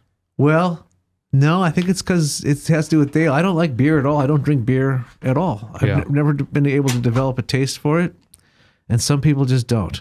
I'm like that. Okay. I actually like, if I'm going to drink beer, it's like a Russian stout, like a dark, not terribly carbonated. Yeah, I've had a couple of stouts that had, raspberry or cherry in it or something, and something to mask the beer taste, and I've almost been able to finish the entire glass. But yeah, so I prefer a Chardonnay most days, but then I'll have a Cabernet Sauvignon the other days. And Washington State wines are my favorite wines. Okay. Big wine culture in Australia. I'm from South Australia. There's a lot of vineyards. Makes sense, there. Yeah. We were there recently, my wife and I, well, not recently, many years ago actually, but they have this sparkling red is popular in Australia. Okay, that's because now the sparkling rosé is making a big comeback right now. There was an entire pink wall of glass in my local bottle shop. It's really become popular again, the rosé. But I have to say that I was in San Francisco and some people came up to me and said, "Dale, what kind of wine do you like?" I'm in San Francisco, right? I'm just across the bridge from Napa County, and I said, "Well, Washington State wines," and they just spread away like I poured oil in the. But another guy came up to me, looked both ways. So I don't know enough about I don't know enough about that. Is it? Napa Valley is the wine center in America. In America. Yeah. I mean, so to want something from Washington State when you're there, when you're right there next to the Mecca, you must be something wrong with you. I see. But then this other guy comes up to me, looks both ways to make sure no one hears him. He says, I'm a wine merchant. I spent in the wine selling business for 40 years. The best growing region in the world is Washington State. And then he snuck away. Didn't even say goodbye. Just slinked off. So justified my palate. You seem like the kind of man who would have a few good jokes up your sleeve. Well, I do have to tell the occasional joke. Did you want to hear a joke? I'm a collector of jokes. Okay. I like good jokes. Well, I've used this one a lot, so stop me if you've heard it. No, don't stop me. I'm going to tell it anyway. Yeah. So this guy goes to the zoo because he wants a job, because he's always wanted to work in the zoo. And he goes to the zookeeper. He says, "I'd like to work here at the zoo. I've always wanted to work here." Zookeeper says, "We don't have any openings." He says, "No, you don't understand. I've always wanted to work in the zoo, and I'll do anything. I got to start working at the zoo. I'll do anything." The zookeeper says, "Anything?" "Yeah." "Well, okay. our gorilla just died. Gorilla, the most popular act at the zoo. Until we can get a new gorilla, we have to have someone dress up as a gorilla. Otherwise, our admission and our attendance is going to just plummet. I'll do it. Yeah. Okay, put on the monkey suit right now. You start today. So the guy goes out into the gorilla exhibit dressed as the gorilla. And he does a very credible job. The crowds love it. In fact, the attendance even goes up because he's such a great gorilla. One day he's climbing up in a tree in the gorilla exhibit. It's got a branch going over the fence into the lion's exhibit. So he goes out there, starts shaking the branch and harassing the lion. The lion comes up, rah, rah, rah, and everybody loves it. It's just great. Then the attendance really goes up. And so one day he's out there hanging on the branch. And you know what happens, right? You know what happens. No, the branch breaks. It falls into the lion's exhibit. The lion starts coming towards him. The crowd's pressing their faces up against the fences because they want to see blood. And the guy sees the lion coming closer. He looks at the crowd. He doesn't know what to do. He's getting scared. Finally, he just goes, help! And the lion says, shut up or we'll both get fired. I've heard it, but you tell it way better than how I've heard it. That was very good. It's good you told me not to stop you. Here's a quick joke. Okay. A screwdriver walks into a bar, and the bartender says, my goodness, we've got a drink named after you. And the screwdriver says, what? You got a drink named Steve? All right, so that's a question. That's a good one. Where get the questions there. So this fella is at a funeral because his best mate's died, and the widow's next to him, and she says to him, would you mind getting up and just saying something? So he walks up and adjusts the microphone to his mouth, and he just says one word, plethora, and walks down and stands back beside her, and she pats him on the back and says, thanks, that means a lot. Better? Worse? The same. That was exactly the same as the screwdriver, but the screwdriver one was good. Plethora as good. Okay. See, all the ones that I think are really funny are really ones I shouldn't be telling on this show. Yeah, I've got a really funny one that I won't tell on this show either. But it's right on the edge of being able to be told on this show. Mine are so far past the edge that they can't even see the mountain. Mine's just on the edge, but it's really funny. All right. Andrew C. says, please ask Dr. Ahlquist to discuss the contrast between Chesterton and Kierkegaard's philosophies. This doesn't sound like something you'd be that interested in, but if you are, give it a shot. Well, their concept of paradox is remarkably the same. The idea of the two truths that contradict each other that are both true. But with Chesterton, he would argue that it's an apparent contradiction, whereas Kierkegaard would argue that it is a contradiction, a logical contradiction. But they're both trying to get at the same idea that there's this truth that goes above our logical comprehension. And in both cases, the ultimate paradox is Jesus Christ himself, fully God and fully man. And I think Chesterton and Kierkegaard would simply agree on that. They also very similarly have this idea that they almost use exactly the same line, that where biology leaves off, that's where theology begins. That there's something that's transcendent about theology.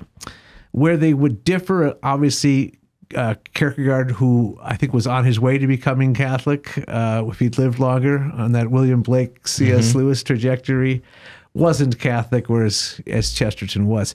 But I see evidence of Kierkegaard starting to express great admiration for monasticism and for the historical church. Obviously, he was a big Augustine fan, as all Lutherans were. He was of a Lutheran background, but he didn't really care much for the state church in Denmark. But Kierkegaard's whole weakness can be summed up by the fact he didn't read Thomas Aquinas. All right. Well, we own a Chesterton Cigar Lounge up the road, and our general manager, Matt McCloskey, asks, what does he think we should name our Chesterton cigar? Well, I think the Gilbert would not be bad. The Gilbert, yeah. The Paradox would not be bad. I like both of those. The How Gill about was good, or the Tremendous Trifle? Okay. What's that from? That's the name of one of his books of essays, The Okay. Tremendous Trifles. There you go, Matthew. If you're listening, those are some options. I want to talk a little bit more about distributism, and I'm a newbie. Every time people try to explain this to me, I think I must be stupider than I originally thought, which is quite significant. So maybe you can help me. So the question from Mitch is, did Hilaire Belloc influence Chesterton's conversion to Catholicism? Well, we've discussed that, but how did they develop distributism? So let me just answer the first part of that question a little bit more. I think obviously Belloc had a huge influence on Chesterton's conversion, but he also may have had an influence preventing his conversion. Because I told about Belloc's own strange reservations about Chesterton becoming Catholic, but also Chesterton does say something in his book, The Catholic Church in Conversion, that is very telling. He says, let it never be forgotten that to the potential convert, anything that a enemy of the Catholic Church should say will have no effect on him whatsoever. But one wrong word from a Catholic can do great, great damage. And I just wonder what Catholic it was who did something to Chesterton that slowed his conversion down. It may have been Belloc. May have been. Now, as far as his influence on Chesterton in terms of distributism, it was clearly Belloc who first explained the concept to him. Belloc, Chesterton, and most of the people of their circle had gone through their own young person stage of socialism. One of the great lines that's always attributed to Chesterton that we have no evidence he ever said it, but of course is, if a young man is not a socialist by the time he's 20, he has no heart, and if he's still one when he's 40, he has no mind. It's a great line. I don't think Chesterton said it. But they all were reacting against the 19th century industrial capitalism that was a blight on the face of Europe, but especially in the major cities of England, Manchester and London. And they just saw the ugliness of the factories and the oppression of the workers. And naturally, the only thing they knew about was the reaction of socialism against it. Then they encountered Pope Leo XIII and his Rerum Novarum, who just condemns this industrial capitalism, which he says has led to a condition that is little better or no different than slavery. And he says in Rerum Novarum, 1891, the wrong solution is socialism. So he condemns capitalism and socialism in the same encyclical. He says the solution is for workers to become owners. More workers should become owners. They should share a stake in the benefit that they bring to a company and to a business. That they should benefit from it by having their own autonomy.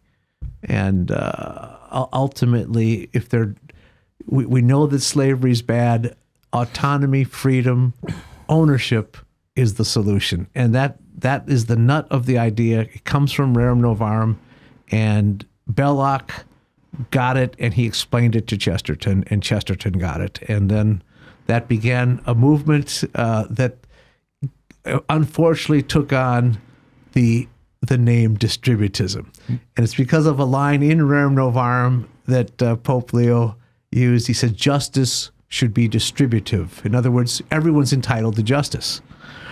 But because he said it that way, Belloc, for some reasons, called the movement distributism or distributivism, which is even worse. And so he coined the term. Yeah, it was Belloc. And everyone didn't like it when he first said it. And Belloc didn't like it that much himself, but they kept using it and kept complaining about the term. And Chester says it's descriptive, it's correct, but it's just an awkward word, and it continued to be an awkward word. And when we first started the Chesterton Society 25 years plus ago, we said, we're going to come up with a better word. And we had a contest, Matt. We even offered a free T-shirt to the person who would come up with I know. What more do you want? No one came up with a better word. I want to know what some of the contenders were. Oh, ugly, Really bad ugly. No, you names, don't want to know. Yeah, you don't want to know. It's people who wanted to who wanted to prove that they were insane or had no concept of human communication came up with terms. So we finally, after a big discussion around my dinner table one night, came up with localism. This was just within the last 3 years. And localism has an immediate meaning. Everyone knows right away. Oh, yeah, that means let's keep business local and let's keep commerce local. That's Catholic social teaching, the idea of subsidiarity, the idea that what affects you most directly, you should have control of. And the idea of localism is your neighbor. Solidarity is the other concept of Catholic social teaching.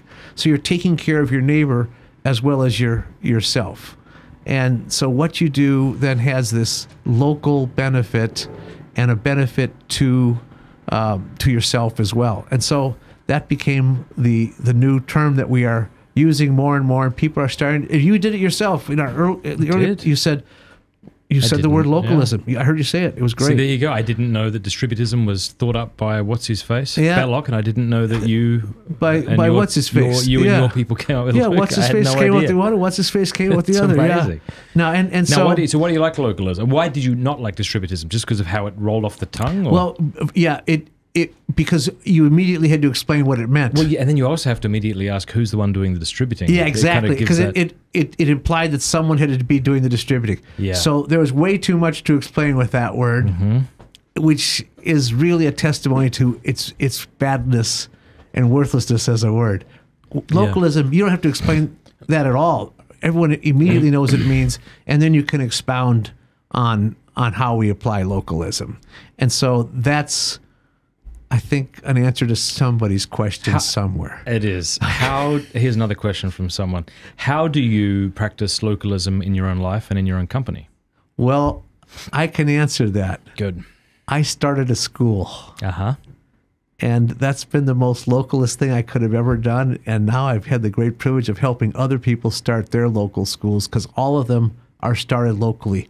We aren't starting them. They are starting them where they are. And we are just simply giving them the tools they need to start it. And are you hoping to get to the point, or are you already at the point where teachers participate in the financial gains of the business? Well, I guess, since it's a nonprofit organization, there's no owner, but there's just all the local investors. Everybody's invested in it with their blood and their sweat and their tears, because it's for the benefit of their school, of their children, and of their community.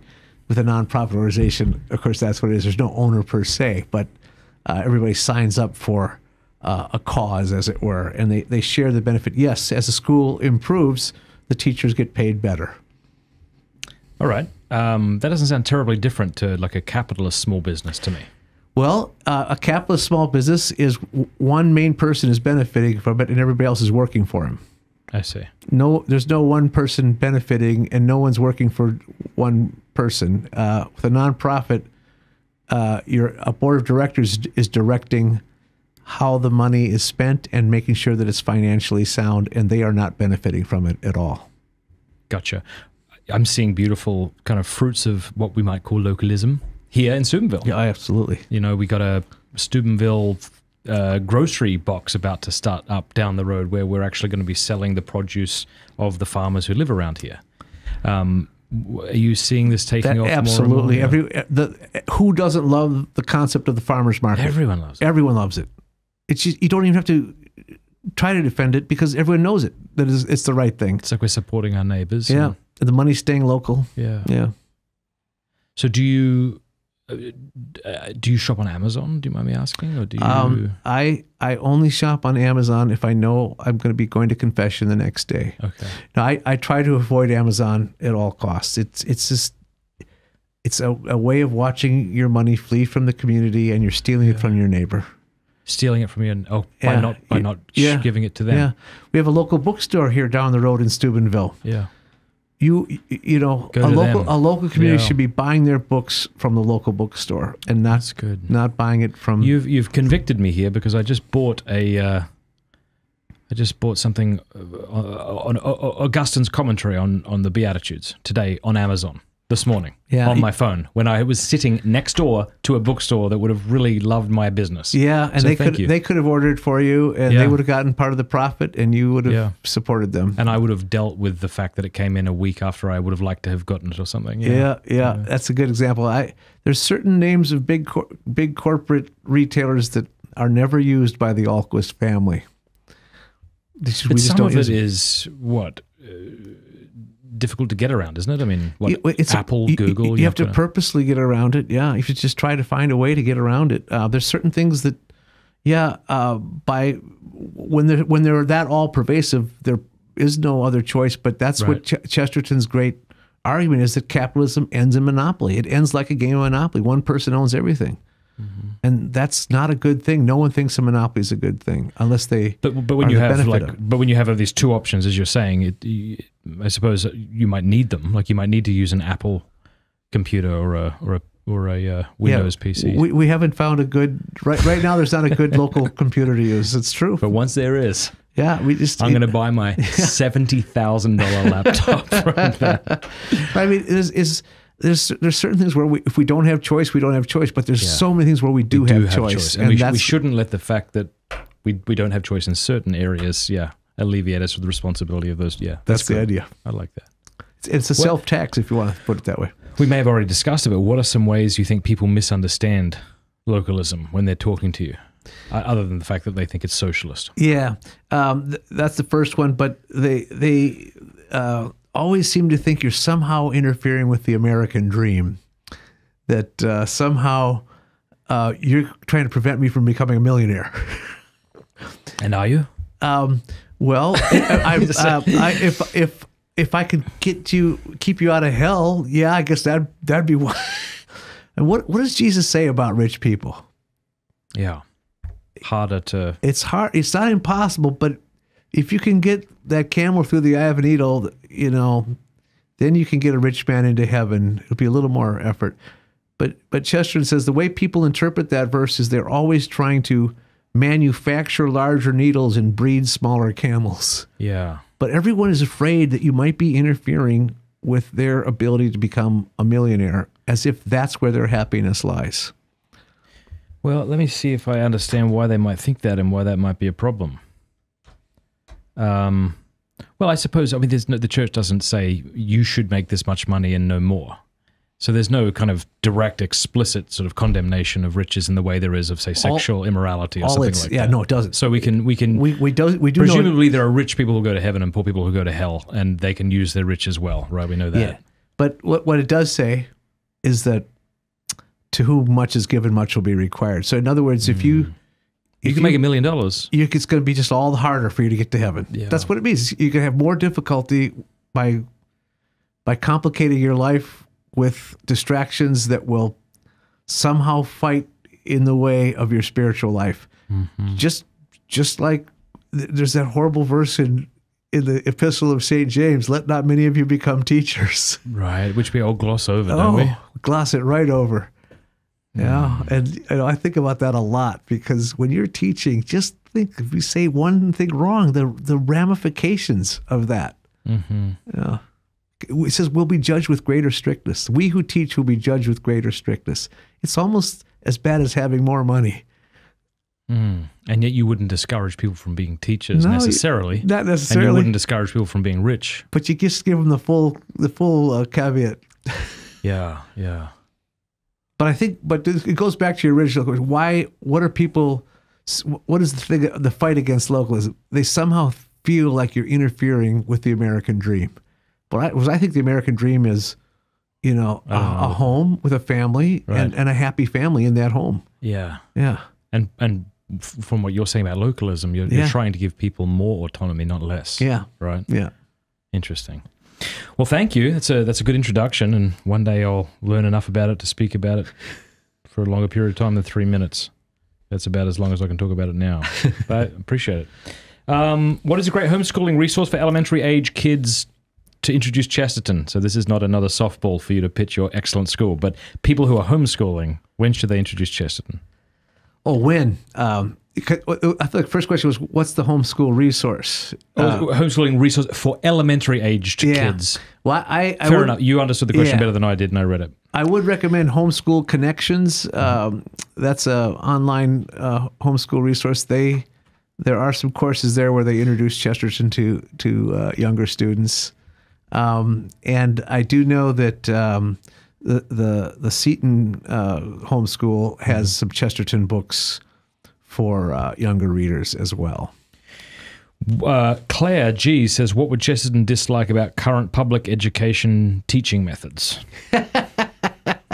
Well, he was absolutely prophetic about that, Claire G. The things that he says about public schools in his own time are as true now as they were then. So one of his great lines, he says, the one thing that is never taught in a public school is this, that there is a whole truth of things, and that in knowing it and speaking it, we are happy. Oh, that is just delightful. That's good. So the public school can't teach the truth, and it can't teach the whole truth. It can just teach fragments that may or may not even be true. But what they aren't teaching is how that wholeness and the ability to articulate, to say it, is what makes us happy. And we are not teaching happiness in our schools at all. What would Chesterton, says Silber, not a real name either way, I don't think. Sorry if I just offended you, Quacksibler. What would Chesterton think about the internet had he lived today? I think Chesterton actually had a great prediction of the internet. During his time, of course, information was controlled by the newspapers. And it was really hard to have an alternative newspaper, which is what he did when he edited G.K.'s Weekly, his own newspaper. Because you're going up against 4 or 5 major newspapers who are all each of them owned by one very rich, powerful person. Because he said, when you can control information, you have great power. He says people will line up for information. They'll line up for news like they line up for bread in a besieged city. And think about that. He says the day is coming when there will be a way to convey information cheaply to a large number of people. He says, I don't know how it will work. He says, it may be writing on the sky for all I know. But on that day, the Times will be behind the Times. In other words, the Times newspaper will be behind the Times because it won't have the monopoly on information. And of course, that is what happened with the internet. There was suddenly a way to convey information cheaply to a large number of people. Now, of course, we're starting to see controls on that flow of information. But there was a period of time when the internet really did, and it's still doing to some extent, offer alternative news. And it can be used for good in that sense. But the internet, like anything else, as Chesterton points out in his book on Thomas Aquinas, there are no bad things, only bad uses of things. What are your thoughts, asks Joe Brew, on Montessori?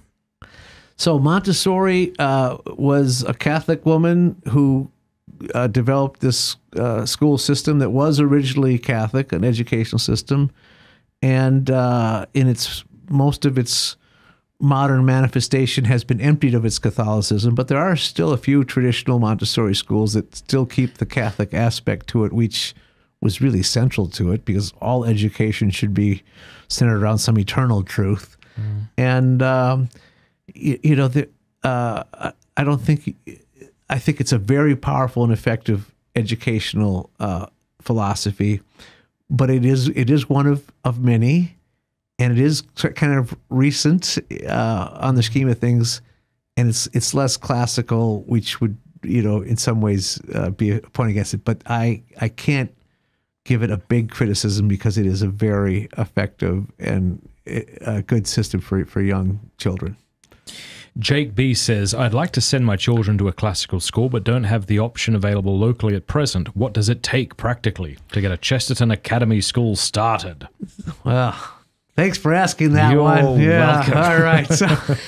So go to chestertonschoolsnetwork.org, chestertonschoolsnetwork.org, And we have a very well laid out system of what you need to do to open a Chesterton Academy. And if you follow the steps on this great new system right now, if you call right now, and you get the set of knives too. Throw that in. If you go through our scheme, it truly is a step-by-step process so that you could open a school within 18 months.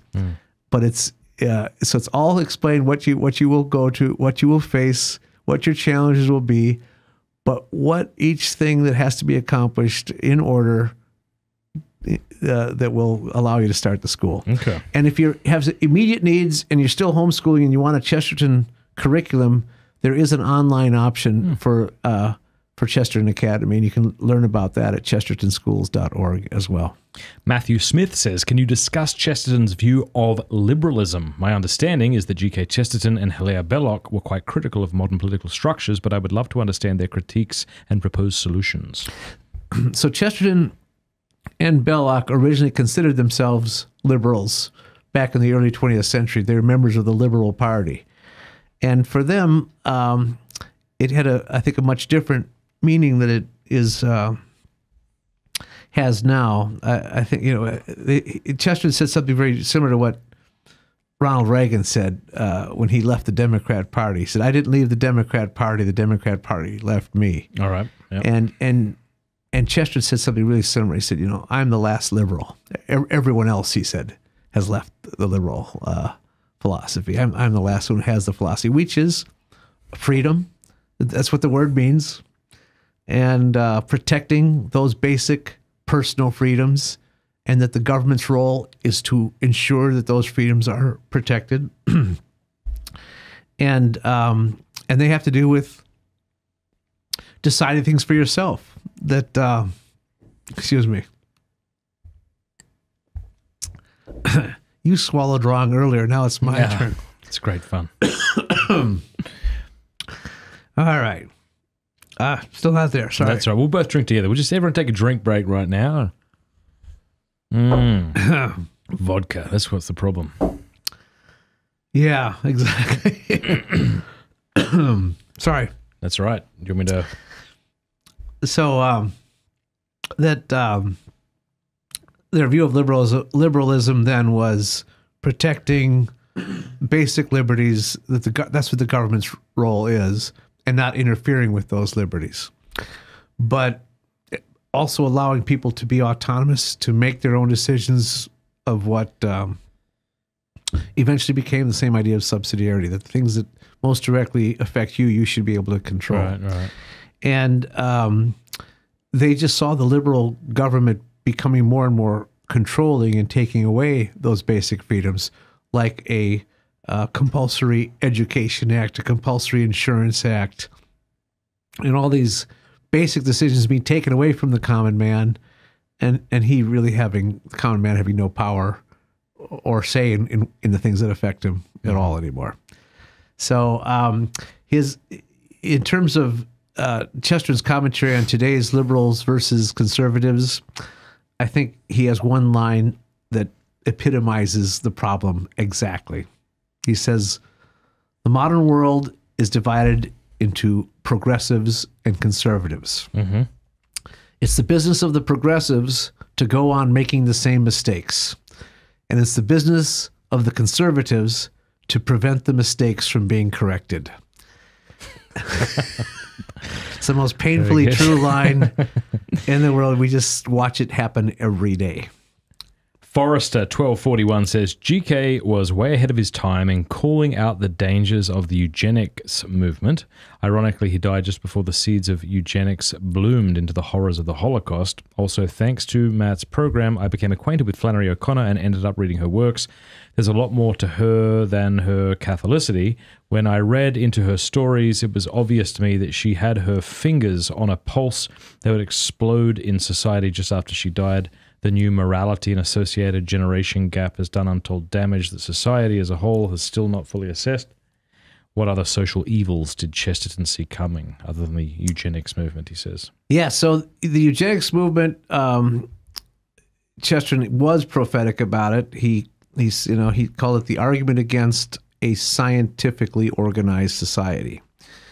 He saw it as being an attack on the family, on life, and he said the way that the modern world would measure progress was first with contraception, then abortion, then infanticide. All the things that we're seeing. He also, before the end of his life, had some great arguments against euthanasia, which he also was very prophetic about, where we will start putting people to death because the argument will be that it's because they're a nuisance to themselves, but we'll eventually put them to death because they're a nuisance to us. Mm-hmm. So he saw these social evils in their nascent stage, and he predicted what they would look like when fully blossomed. His arguments against contraception are exactly the same arguments that St. Paul VI uses in Humana Vitae. Exactly the same arguments. So the human being would become instrumentalized. Yep, that he said it would lead to abortion, for one thing. It did. It would lead to divorce. It did. It would lead to mistreatment and abuse of women. It did. And it would lead to sexual perversion. That's right. It did. Yeah. So I'd like to go over some Chesterton quotes. Now, I typed in Chesterton quotes while you were speaking. And, of course, the first thing that came up was this website called chesterton.org. Ever heard of it? Anyway, it turns out, most people, if you go to their quote page, there'd just be a list of quotes. But here, there are categories of quotes. So let's have a look. He says, "You say grace before meals. All right, but I say grace before the concert and the opera, and grace before the play and pantomime, and grace before I open a book, and grace before sketching, painting, swimming, fencing, boxing, walking, playing, dancing, and grace before I dip the pen in the ink. The way to love anything is to realize that it may be lost." I didn't realize. Is that a second? That's a different quote. That's a different quote. I was trying to meld the two and see how it makes sense. That's because they don't quite go together at all. But really. That first one, that one called grace, it ends in grace before I dip the pen in the ink. I mean, that shows Chesterton's always being thankful. Yeah. What do you hear in the Mass? You hear, "We do well always and everywhere to give you thanks." Yeah. We say that. We hear that every day at Mass, and yet we don't do that. We don't. But Chesterton does. Chesterton says, "I always am saying grace before I do all these things. I'm always being thankful because that is," he says, "the highest form of thought." And that's what the Mass is telling us, to always be thankful, always and everywhere. If we are always thankful, we will not get upset. We will not get angry. Mm-hmm. We will not get depressed. Be self-entitled. Because, everything we have is a gift, and all we can do is try to keep giving the gift back forever. He says the greatest giving is thanksgiving. What's one of your favorite quotes from him that we haven't? Yeah, that's one of those. I'll tell you that. Which is your favorite child? Yeah, which is your favorite child? I'll tell you. So don't ask me. No, there's a quote that I put on a plaque that I gave to Mother Angelica when I was doing my show at EWTN, and she had me as a guest on her show, and I think it's a really great one. It's from Heretics, his book Heretics. He said,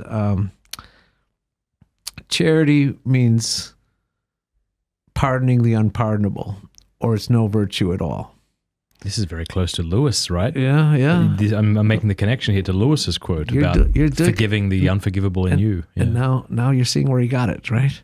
Yeah. And then he says, "Hope means hoping when things are hopeless, or it's no virtue at all.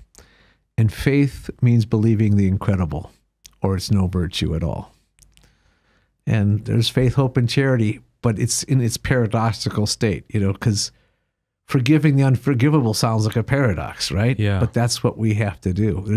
You forgive when there's just no reason for possibly forgiving. And you hope when there's no reason for hoping.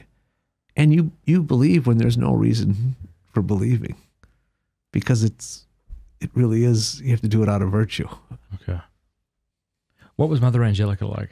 Well, talk about I was in a discussion with someone the other day. She said, "Have you ever met a saint?" And I forgot to say, "Why? Yeah, I met Mother Angelica. I think she will be canonized." And she was so full of life and just such great energy.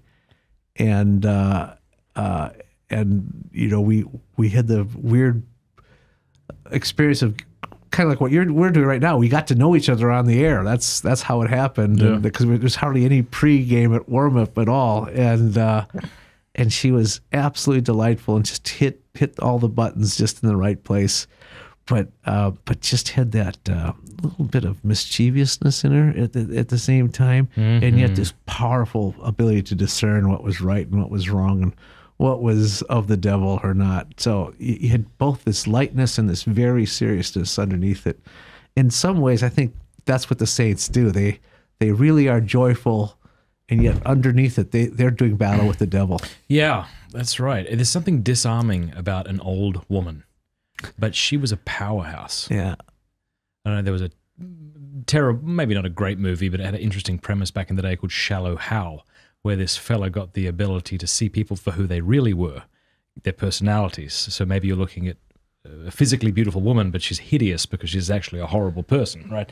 And I wonder what she may have looked even more muscular than, you know, it's like the little flower should have been called the Iron Will or something, you know? Right. Yeah. Mother Teresa, I heard a story of someone who was, I think, on death row, and if I'm getting the story right, and he said that if a priest had have come in, if the Pope himself had have come in, I would have rejected him. But this little old shriveled up nun from Calcutta comes and puts a miraculous medal in my hand. I'll take that. Yeah, that's true. That's really good. That's wild. All right. Right is right, even if nobody does it. Wrong is wrong, if everybody is wrong about it. Even if everyone is wrong about it. Yeah. That's pretty straightforward and yet entirely quotable.